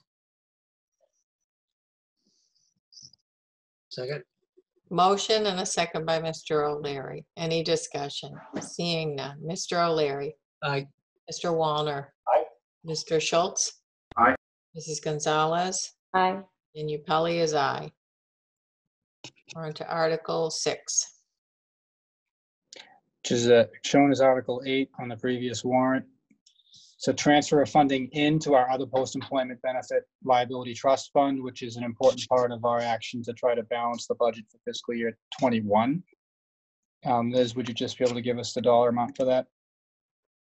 Yes, it's $150,000 from the FY20 employee benefit health insurance budget. And the suggestion would be to recommend. Madam Chair, I move to recommend Article 6, FY 2020, transfer funds to other post-employment benefits liability trust fund. Second. I have a motion and a second by motion by Mrs. Gonzalez and a second by Mr. O'Leary. Any discussion? Seeing none. Mr. O'Leary. Aye. Mr. Wallner. Aye. Mr. Schultz. Aye. Mrs. Gonzalez. Aye. Manu Pelley is aye. Article 7. She's shown as Article 9. Liz, this is the one I'm thinking of. We won't know till later in June what the number is, right, for that one? Correct, Michael. Okay, so this would be a recommendation to pass over. No. Sorry, excuse me. We Recommendation to recommend at town meeting. That's all right. We all caught that one, so. TBD, amount to be determined. Thank you, Liz and Kate. Madam Chair, I move to recommend at town meeting, Article 7, FY 2020, transfer funds to solid waste stabilization fund. Second. A motion and a second by Mr. O'Leary. Any discussion? Seeing none. Mr. O'Leary. Aye. Mr. Wallner. Aye. Mr. Schultz. Aye. Mrs. Gonzalez. Aye. Ms. Minipelli is aye. Madam Chair, 8, right? Yes.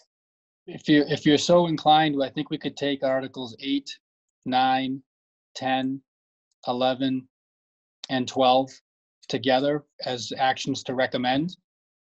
Those articles are all routine articles that we do each year. The first to select town officers, which is something that we're required by statute to do. To hear and act on the reports of town committees, including the annual report. This article shows up as 11, but it'll be 9. And then accepting the easements and entering into compensation balance agreements. Those are for the DPW director and the town treasurer respectively, and that's important pieces of how we conduct business year over year. Article 14. It's simply authorizing the expenditure of the funding. It's not an appropriation. We have received a letter, and I think it's $561,000 we're receiving, or we're expecting to receive from the state. But in the end, this is just the authority to spend that money for road construction. So I offer that as a means to maybe expedite the review. Perfect. Music to our ears. Okay, so do we want to take these all together? It'd be Articles 8 through 12. Yes. So, Madam Chair, I move to recommend Articles 8 through 12. Second. I have a motion by Mrs. Gonzalez and a second by Mr. O'Leary. Any discussion? Seeing none. Mr. O'Leary. Aye. Mr. Wallner. Aye. Mr. Schultz. Mrs. Gonzalez. Aye. Ms. Minipelli is aye.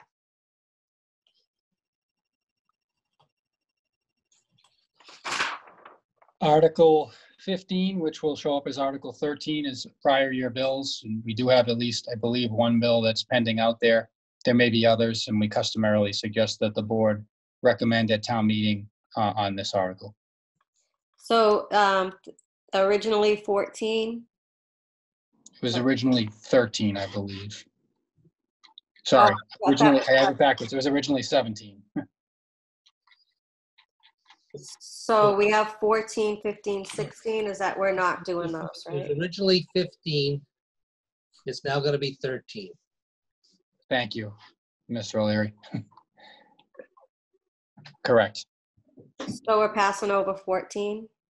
No, so 14 was in the batch of 8 through 12. 14 is 12. Oh, okay. I think I made the motion 8. No, you did it right. I did? You both, Yes, yes. you did. Congratulations. Wow. All right.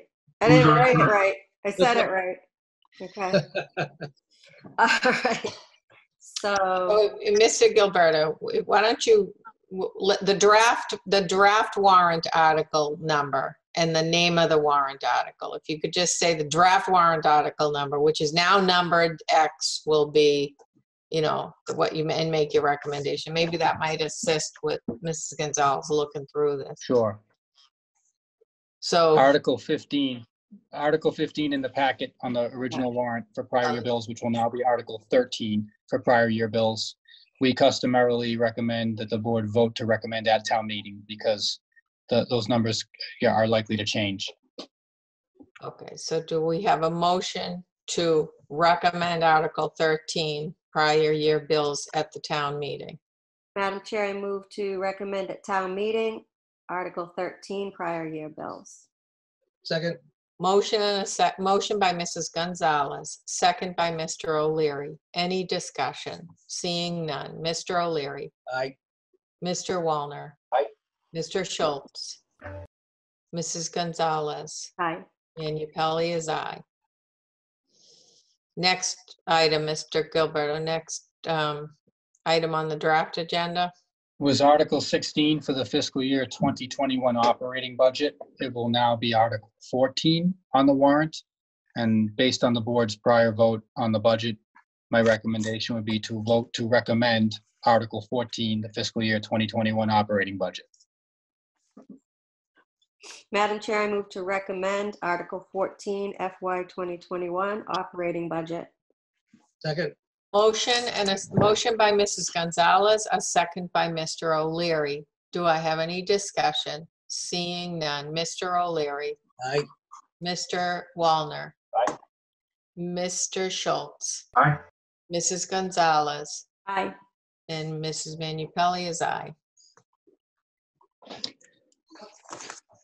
Madam Chair, in our review earlier, we determined to remove Article 17, rescind authorization to borrow, so that article is not on the warrant and therefore does not require a recommendation. The article shown as Article 18 for fiscal year 2021 capital expenditures, which will actually be Article 15 under on the warrant itself for fiscal year 21 capital expenditures. And my recommendation, based upon the presentation that we got from the Capital Improvement Planning Committee, is that the board vote to recommend Article 15 FY 2021 capital expenditures. Madam Chair, I move to recommend Article 15 FY 2021 capital expenditures. Second. I have a motion by Mrs. Gonzalez. I'll give this one to Mr. Schultz as a second. That's what I wrote, so that's good. That's right. And We did the work on it. Just Sean will wait. no discussion. I see no further discussion. Mr. O'Leary. Aye. Mr. Wallner. Aye. Mr. Schultz. Aye. Mrs. Gonzalez. Aye. And I vote aye. So Article 16 is recommended. I mean, 15, oh my word. I put 16 as the next. I'm trying to keep track for all of you too. Article 16. Madam Chair, so we will not be putting Article 19 in the printed warrant, town building repairs. It was not on the signed warrant. So we'll move to the next article, Article 20, which will be Article 16 on the signed warrant. And the dollar amount associated with that, Liz can provide, I believe.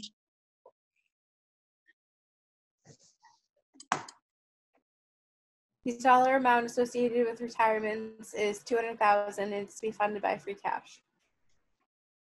And my recommendation to the board would be to vote to recommend Article 16, fund retirement obligations. Madam Chair, I move to recommend Article 16, fund retirement obligations. Second. I have a motion by Mrs. Gonzalez and a second by Mr. O'Leary. Any discussion? Seeing none. Mr. O'Leary. Aye. Mr. Wallner. Aye. Mr. Schultz. Mrs. Gonzalez. Aye. Manu Pelley is aye. 17 is next. Madam Chair, through you, this article, appropriate funds to other post-employment benefits liability trust fund, shows up as Article 21 on the printed warrant in the packet. It's actually Article 17. I have that right? 17 now? Yeah, that's right. And to the Finance Director, could you provide the dollar amount, please? Yes, it's $300,000 from raise and appropriate. Great. My recommendation would be to recommend Article 17, appropriate funds to other post-employment benefit liability trust fund. Madam Chair, I move to recommend Article 17, appropriate funds to other post-employment benefits liability trust fund. Second. I have a motion by Mrs. Gonzalez and a second by Mr. Schultz. Any discussion? Seeing none. Mr. O'Leary. Aye. Mr. Wallner. Aye. Mr. Schultz. Aye. Mrs. Gonzalez. Aye. Manu Pelley is aye. Warrant Article 18. Madam Chair, so we did not put Article 22 or 23 relative to the PFA or special counsel legal expenses on the signed warrant. So we get to Article 24 in the warrant that was in the packet, which will actually be Article 18, appropriating money for legal expenses, 20 Elm Street litigation. As I think I mentioned earlier, we would be looking to reappropriate. Sorry, I can't keep the meeting straight at this point. Maybe it wasn't this meeting that I mentioned it in. It was, okay, good. Yes. So we believe that there'll be somewhere over $90,000 in funding that will be reappropriated from the fiscal year 2020 town council budget into this article. plus approximately $50,000 in new funding from free cash that would be appropriated for a rough total of just over $140,000. I can't give you the exact amount because we still have a bill that we need to net out of that I have not taken out of it. But because of the importance of this article, I think the board should vote to recommend it, knowing that we may have to re-vote it to fine tune the actual dollar amount. So my suggestion would be to vote to recommend Article 18, appropriate money for legal expenses, 20 Elm Street litigation. Madam Chair, I move to recommend Article 18, appropriate money for legal expenses, 20 Elm Street litigation. Second. I have a motion by Mrs. Gonzalez and a second by Mr. O'Leary. Any discussion? Seeing none. Mr. O'Leary. Aye. Mr. Wallner. Aye. Mr. Schultz. Aye. Mrs. Gonzalez. Aye. Manu Pelley is aye. 19. So we were not going to pursue Article 25 relative to the account for historical buildings, nor Article 26 relative to the benefit from military service. And yeah, I'll note that that's a ratification of a fairly long-standing practice. So I don't want anyone to read into the fact that we're no longer going to be doing it, but we're just not going to take the action to ratify the program until a future town meeting. So that brings us to Article 27, which is it Article 19, Madam Chair? I'm sorry, I'm trying to keep the numbers straight. Yes. Yeah. Yes. Which would be to authorize the lease of land, rooftop space for solar photovoltaic facilities. So if the board wishes, it could take these articles together, Article 27, 28, 29, 30, and 31, which all relate to the school solar LED project, if the board feels similarly for all of these articles. And again, they would be Articles 19, 20, 21, 22, and 23. The board is comfortable with the presentation. I think we're comfortable doing that. Yep. And recommending these. I concur. I was hoping we could do them individually. I'm sure you were not. Okay. I'm outvoted again. Well, maybe if we just, head to the football field, turn the lights on, then we'll vote on them. Okay, let's go. See, we're mush after 10:30. Let's just move this along. I don't think I could climb the bleachers. Okay, so recommending. Madam Chair, I move to recommend Articles 19, 20, 21, 22, and 23. Second. Perfect. Okay. We have a motion by Mrs. Gonzalez and a second by Mr. O'Leary. Any discussion? Seeing none. Mr. O'Leary. Aye. Mr. Wallner. Aye. Mr. Schultz. Aye. Mrs. Gonzalez. Aye. And Manu Pelley is aye.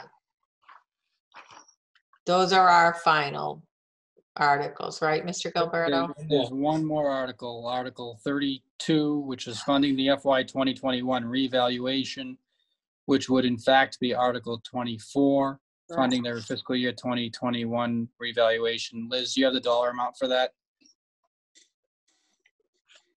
We do not have that dollar amount as of yet, but that will come from overlay reserve. Okay. And this is something we need to do by statute, so our recommendation would be to vote to recommend. Right. Madam Chair, I move to recommend Article 24, funding for FY 2022 reevaluation. So there was an error on that, and it is a 2021. Yes, thank you. So sorry about that. Yeah, we need to vote it for next year's budget. Second. I have a motion by Mrs. Gonzalez and a second by Mr. Schultz. Any discussion? Seeing none. Mr. O'Leary. Aye. Mr. Wallner. Aye. Mr. Schultz. Aye. Mrs. Gonzalez. Aye. And Manu Pelley is aye. So that concludes that portion of things. Yes, Madam Chair. Now, our next order of business is to approve the order of taking for the water rechlorination facility at 303 Main Street. Vote to approve and authorize the chair to sign. So we're going to recommend passing that over because we're still working on a plan that's satisfactory to the property owner. We're fully anticipating we'll be able to resolve and come up with that plan. It's just not complete yet. Okay. So, and just for, to be clear, as I've said before, we had a license. Thank God we had a license because a lot of the disruptive work at the property was done over the past month or so. And the pipes there are in the ground. So, Okay, so we're gonna pass that over and address that as soon as the details are firmed up. Next order of business is legal bills. Do I have a Madam Chair, through you, the news is not great with regard to the legal bills. In that we have nearly depleted the town council budget. Some of it is attributable to work associated with the Turkey Farm property. Some of it is attributable to work associated with the COVID-19, and some of it is attributed to some increases in labor costs. So there will be a need for some action, either through a request of the reserve fund or a transfer on the town meeting on June 29th, so that we can have sufficient funding on some other anticipated legal bills. But these two bills we do have funding in place for, and that therefore we've got the motion prepared accordingly.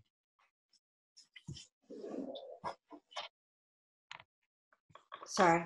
Madam Chair, I move to approve legal bills for April 2020 in the amount as follows. KP Law SSBC 682.50, American Arbitration Association 325, total $1,007.50. Second. I have a motion by Mrs. Gonzalez and a second by Mr. O'Leary. Any discussion? Seeing none. Mr. O'Leary. Aye.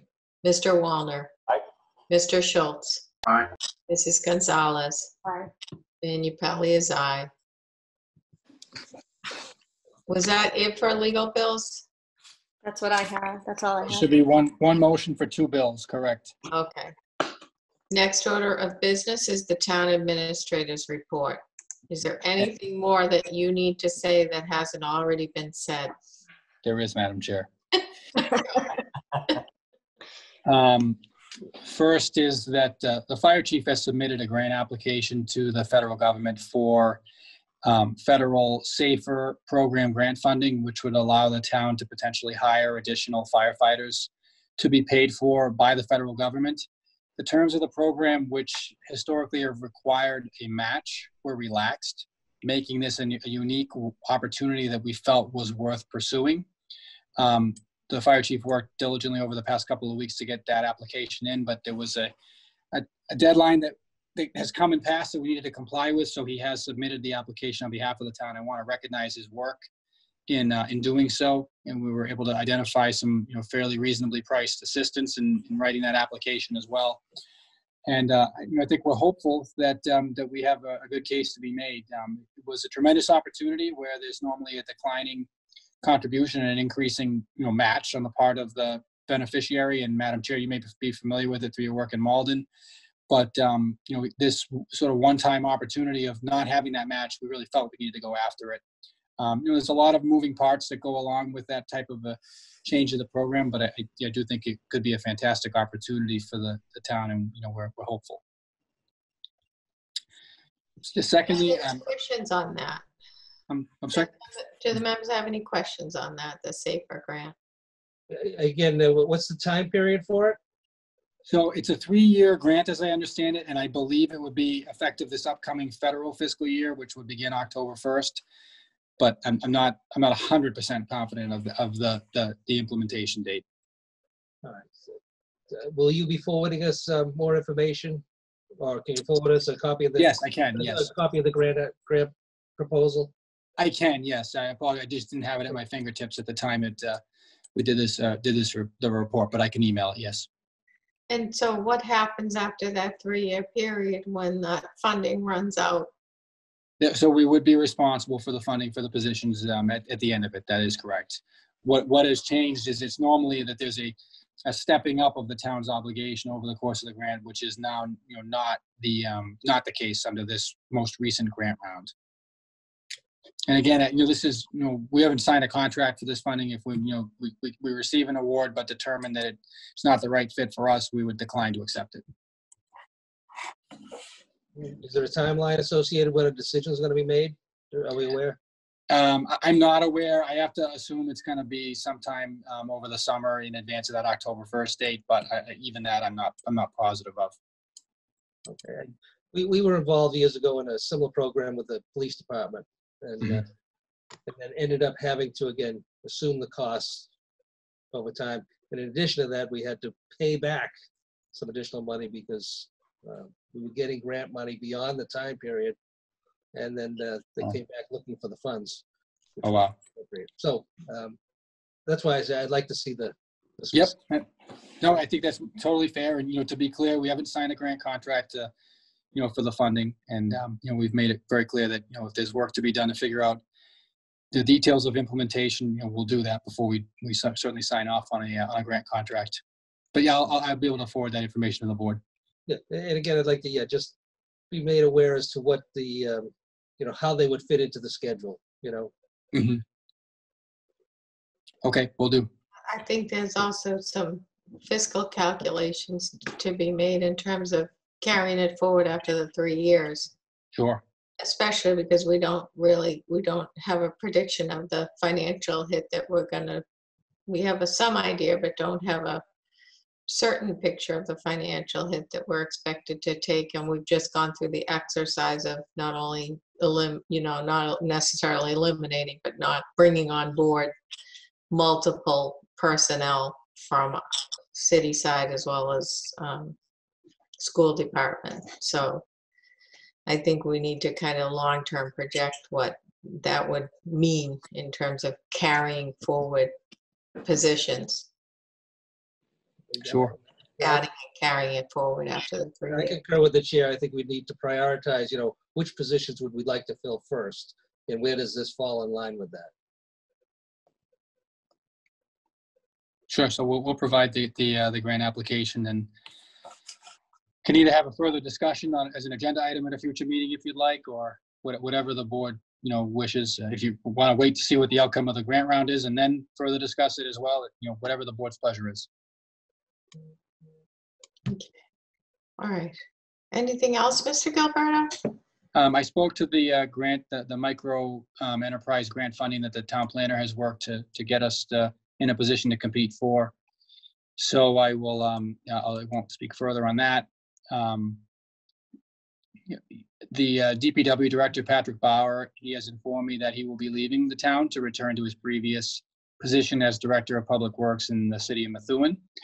Mr. Bauer has family and other connections to the city of Methuen, and we wish him well. And we're working on a transition plan and a transition date with him, which I expect will be at some point in the month of June. And I'll just note that Mr. Bauer was, involved with, significant amount of effort, to get us through a permitting process that we are, a lot of the way through, not quite yet 100% complete on. I just want to thank him for his work on that. Finally, the Department of Public Works would like to remind residents that seasonal water use restrictions are in effect. Outdoor water use is restricted to odd and even days before 7 o'clock a.m. and after 7 o'clock p.m., meaning that residents with odd-numbered addresses may water their lawns on odd days at that time, and those with even-numbered addresses may do so on even-numbered days at that time. I'll also note that utilizing the new water meter system, the attached letter was mailed or emailed to residents around May 27th to 78 water customers who, through the meter system, appeared to be watering their lawns outside of the allowable times. So far, 10 customers responded to say that they would change their lawn watering patterns. And I just want to thank the water superintendent for his efforts to, issue a friendly reminder to folks and the response of our residents who are, would appear to be looking to comply. And that concludes my comments this evening, Madam Chair. Thank you. Any questions for Mr. Gilberto? I don't see any. All right. So thank you, Mr. Gilberto. We have old and new business. Mr. O'Leary. Just a couple of points. First of all, on Patrick Bauer. I mean, I've had the opportunity to work with him at length for long hours, on the water and wastewater issues, along with some other matters. And he's been a terrific professional, and we've been lucky to have him. And again, Methuen gain is our loss. And I wish him well. And I know he has deep roots there in Methuen, and I hope he's very happy there. But it's a loss to us. He served us well as a great professional. So wish him well. Yeah, the other thing, well, maybe about a month ago in the Globe, I don't know if you recall reading about the discussion as to whether or not town meetings should be continued or not continued, in different communities. There was a debate going on in the newspaper. And but what I found of interest was that in several communities, they actually have electronic devices where they record the votes at town meeting. And I just think, if the clerk could free up some time at some point, might want to research some of these communities, see how they're doing it. It just seems to make town meeting run more efficiently when it comes to counting the votes, so we get in and out of there not in a hurry. It works pretty well. And again, my guess is it could transition to some other type of virtual opportunities. So the technology's out there, and I think it's just something that we should be looking into as we move forward. Thank you, Madam Chair. Thank you. Mr. Wallner. No comments. Thank you. Okay. Mr. Schultz. Just a couple of quick things. Steve stole my thunder. Pat Bauer has been a pleasure to work with. Not only have we dealt with him on the water issue, I've dealt with him a lot with the roads program, where we've put a lot of money into getting our roads up to snuff over the last few years, and he'll be sorely missed by our town. Lastly, on a happy note, the class of 2020 will be having a rolling parade around town at 10 a.m. on 20th. The parade route, the details are to be determined, but the data has been put out by the school department, and let's get out and support the seniors. They're really not going to be able to have a graduation per se as we normally would. Hopefully we do something later in the summer, but we're going to have a parade for them, and they're going to be riding around town, and let's show them all some love and that we care about them, and as they leave our school system and move on to bigger and better things. So it's Saturday, June 20th at 10 a.m.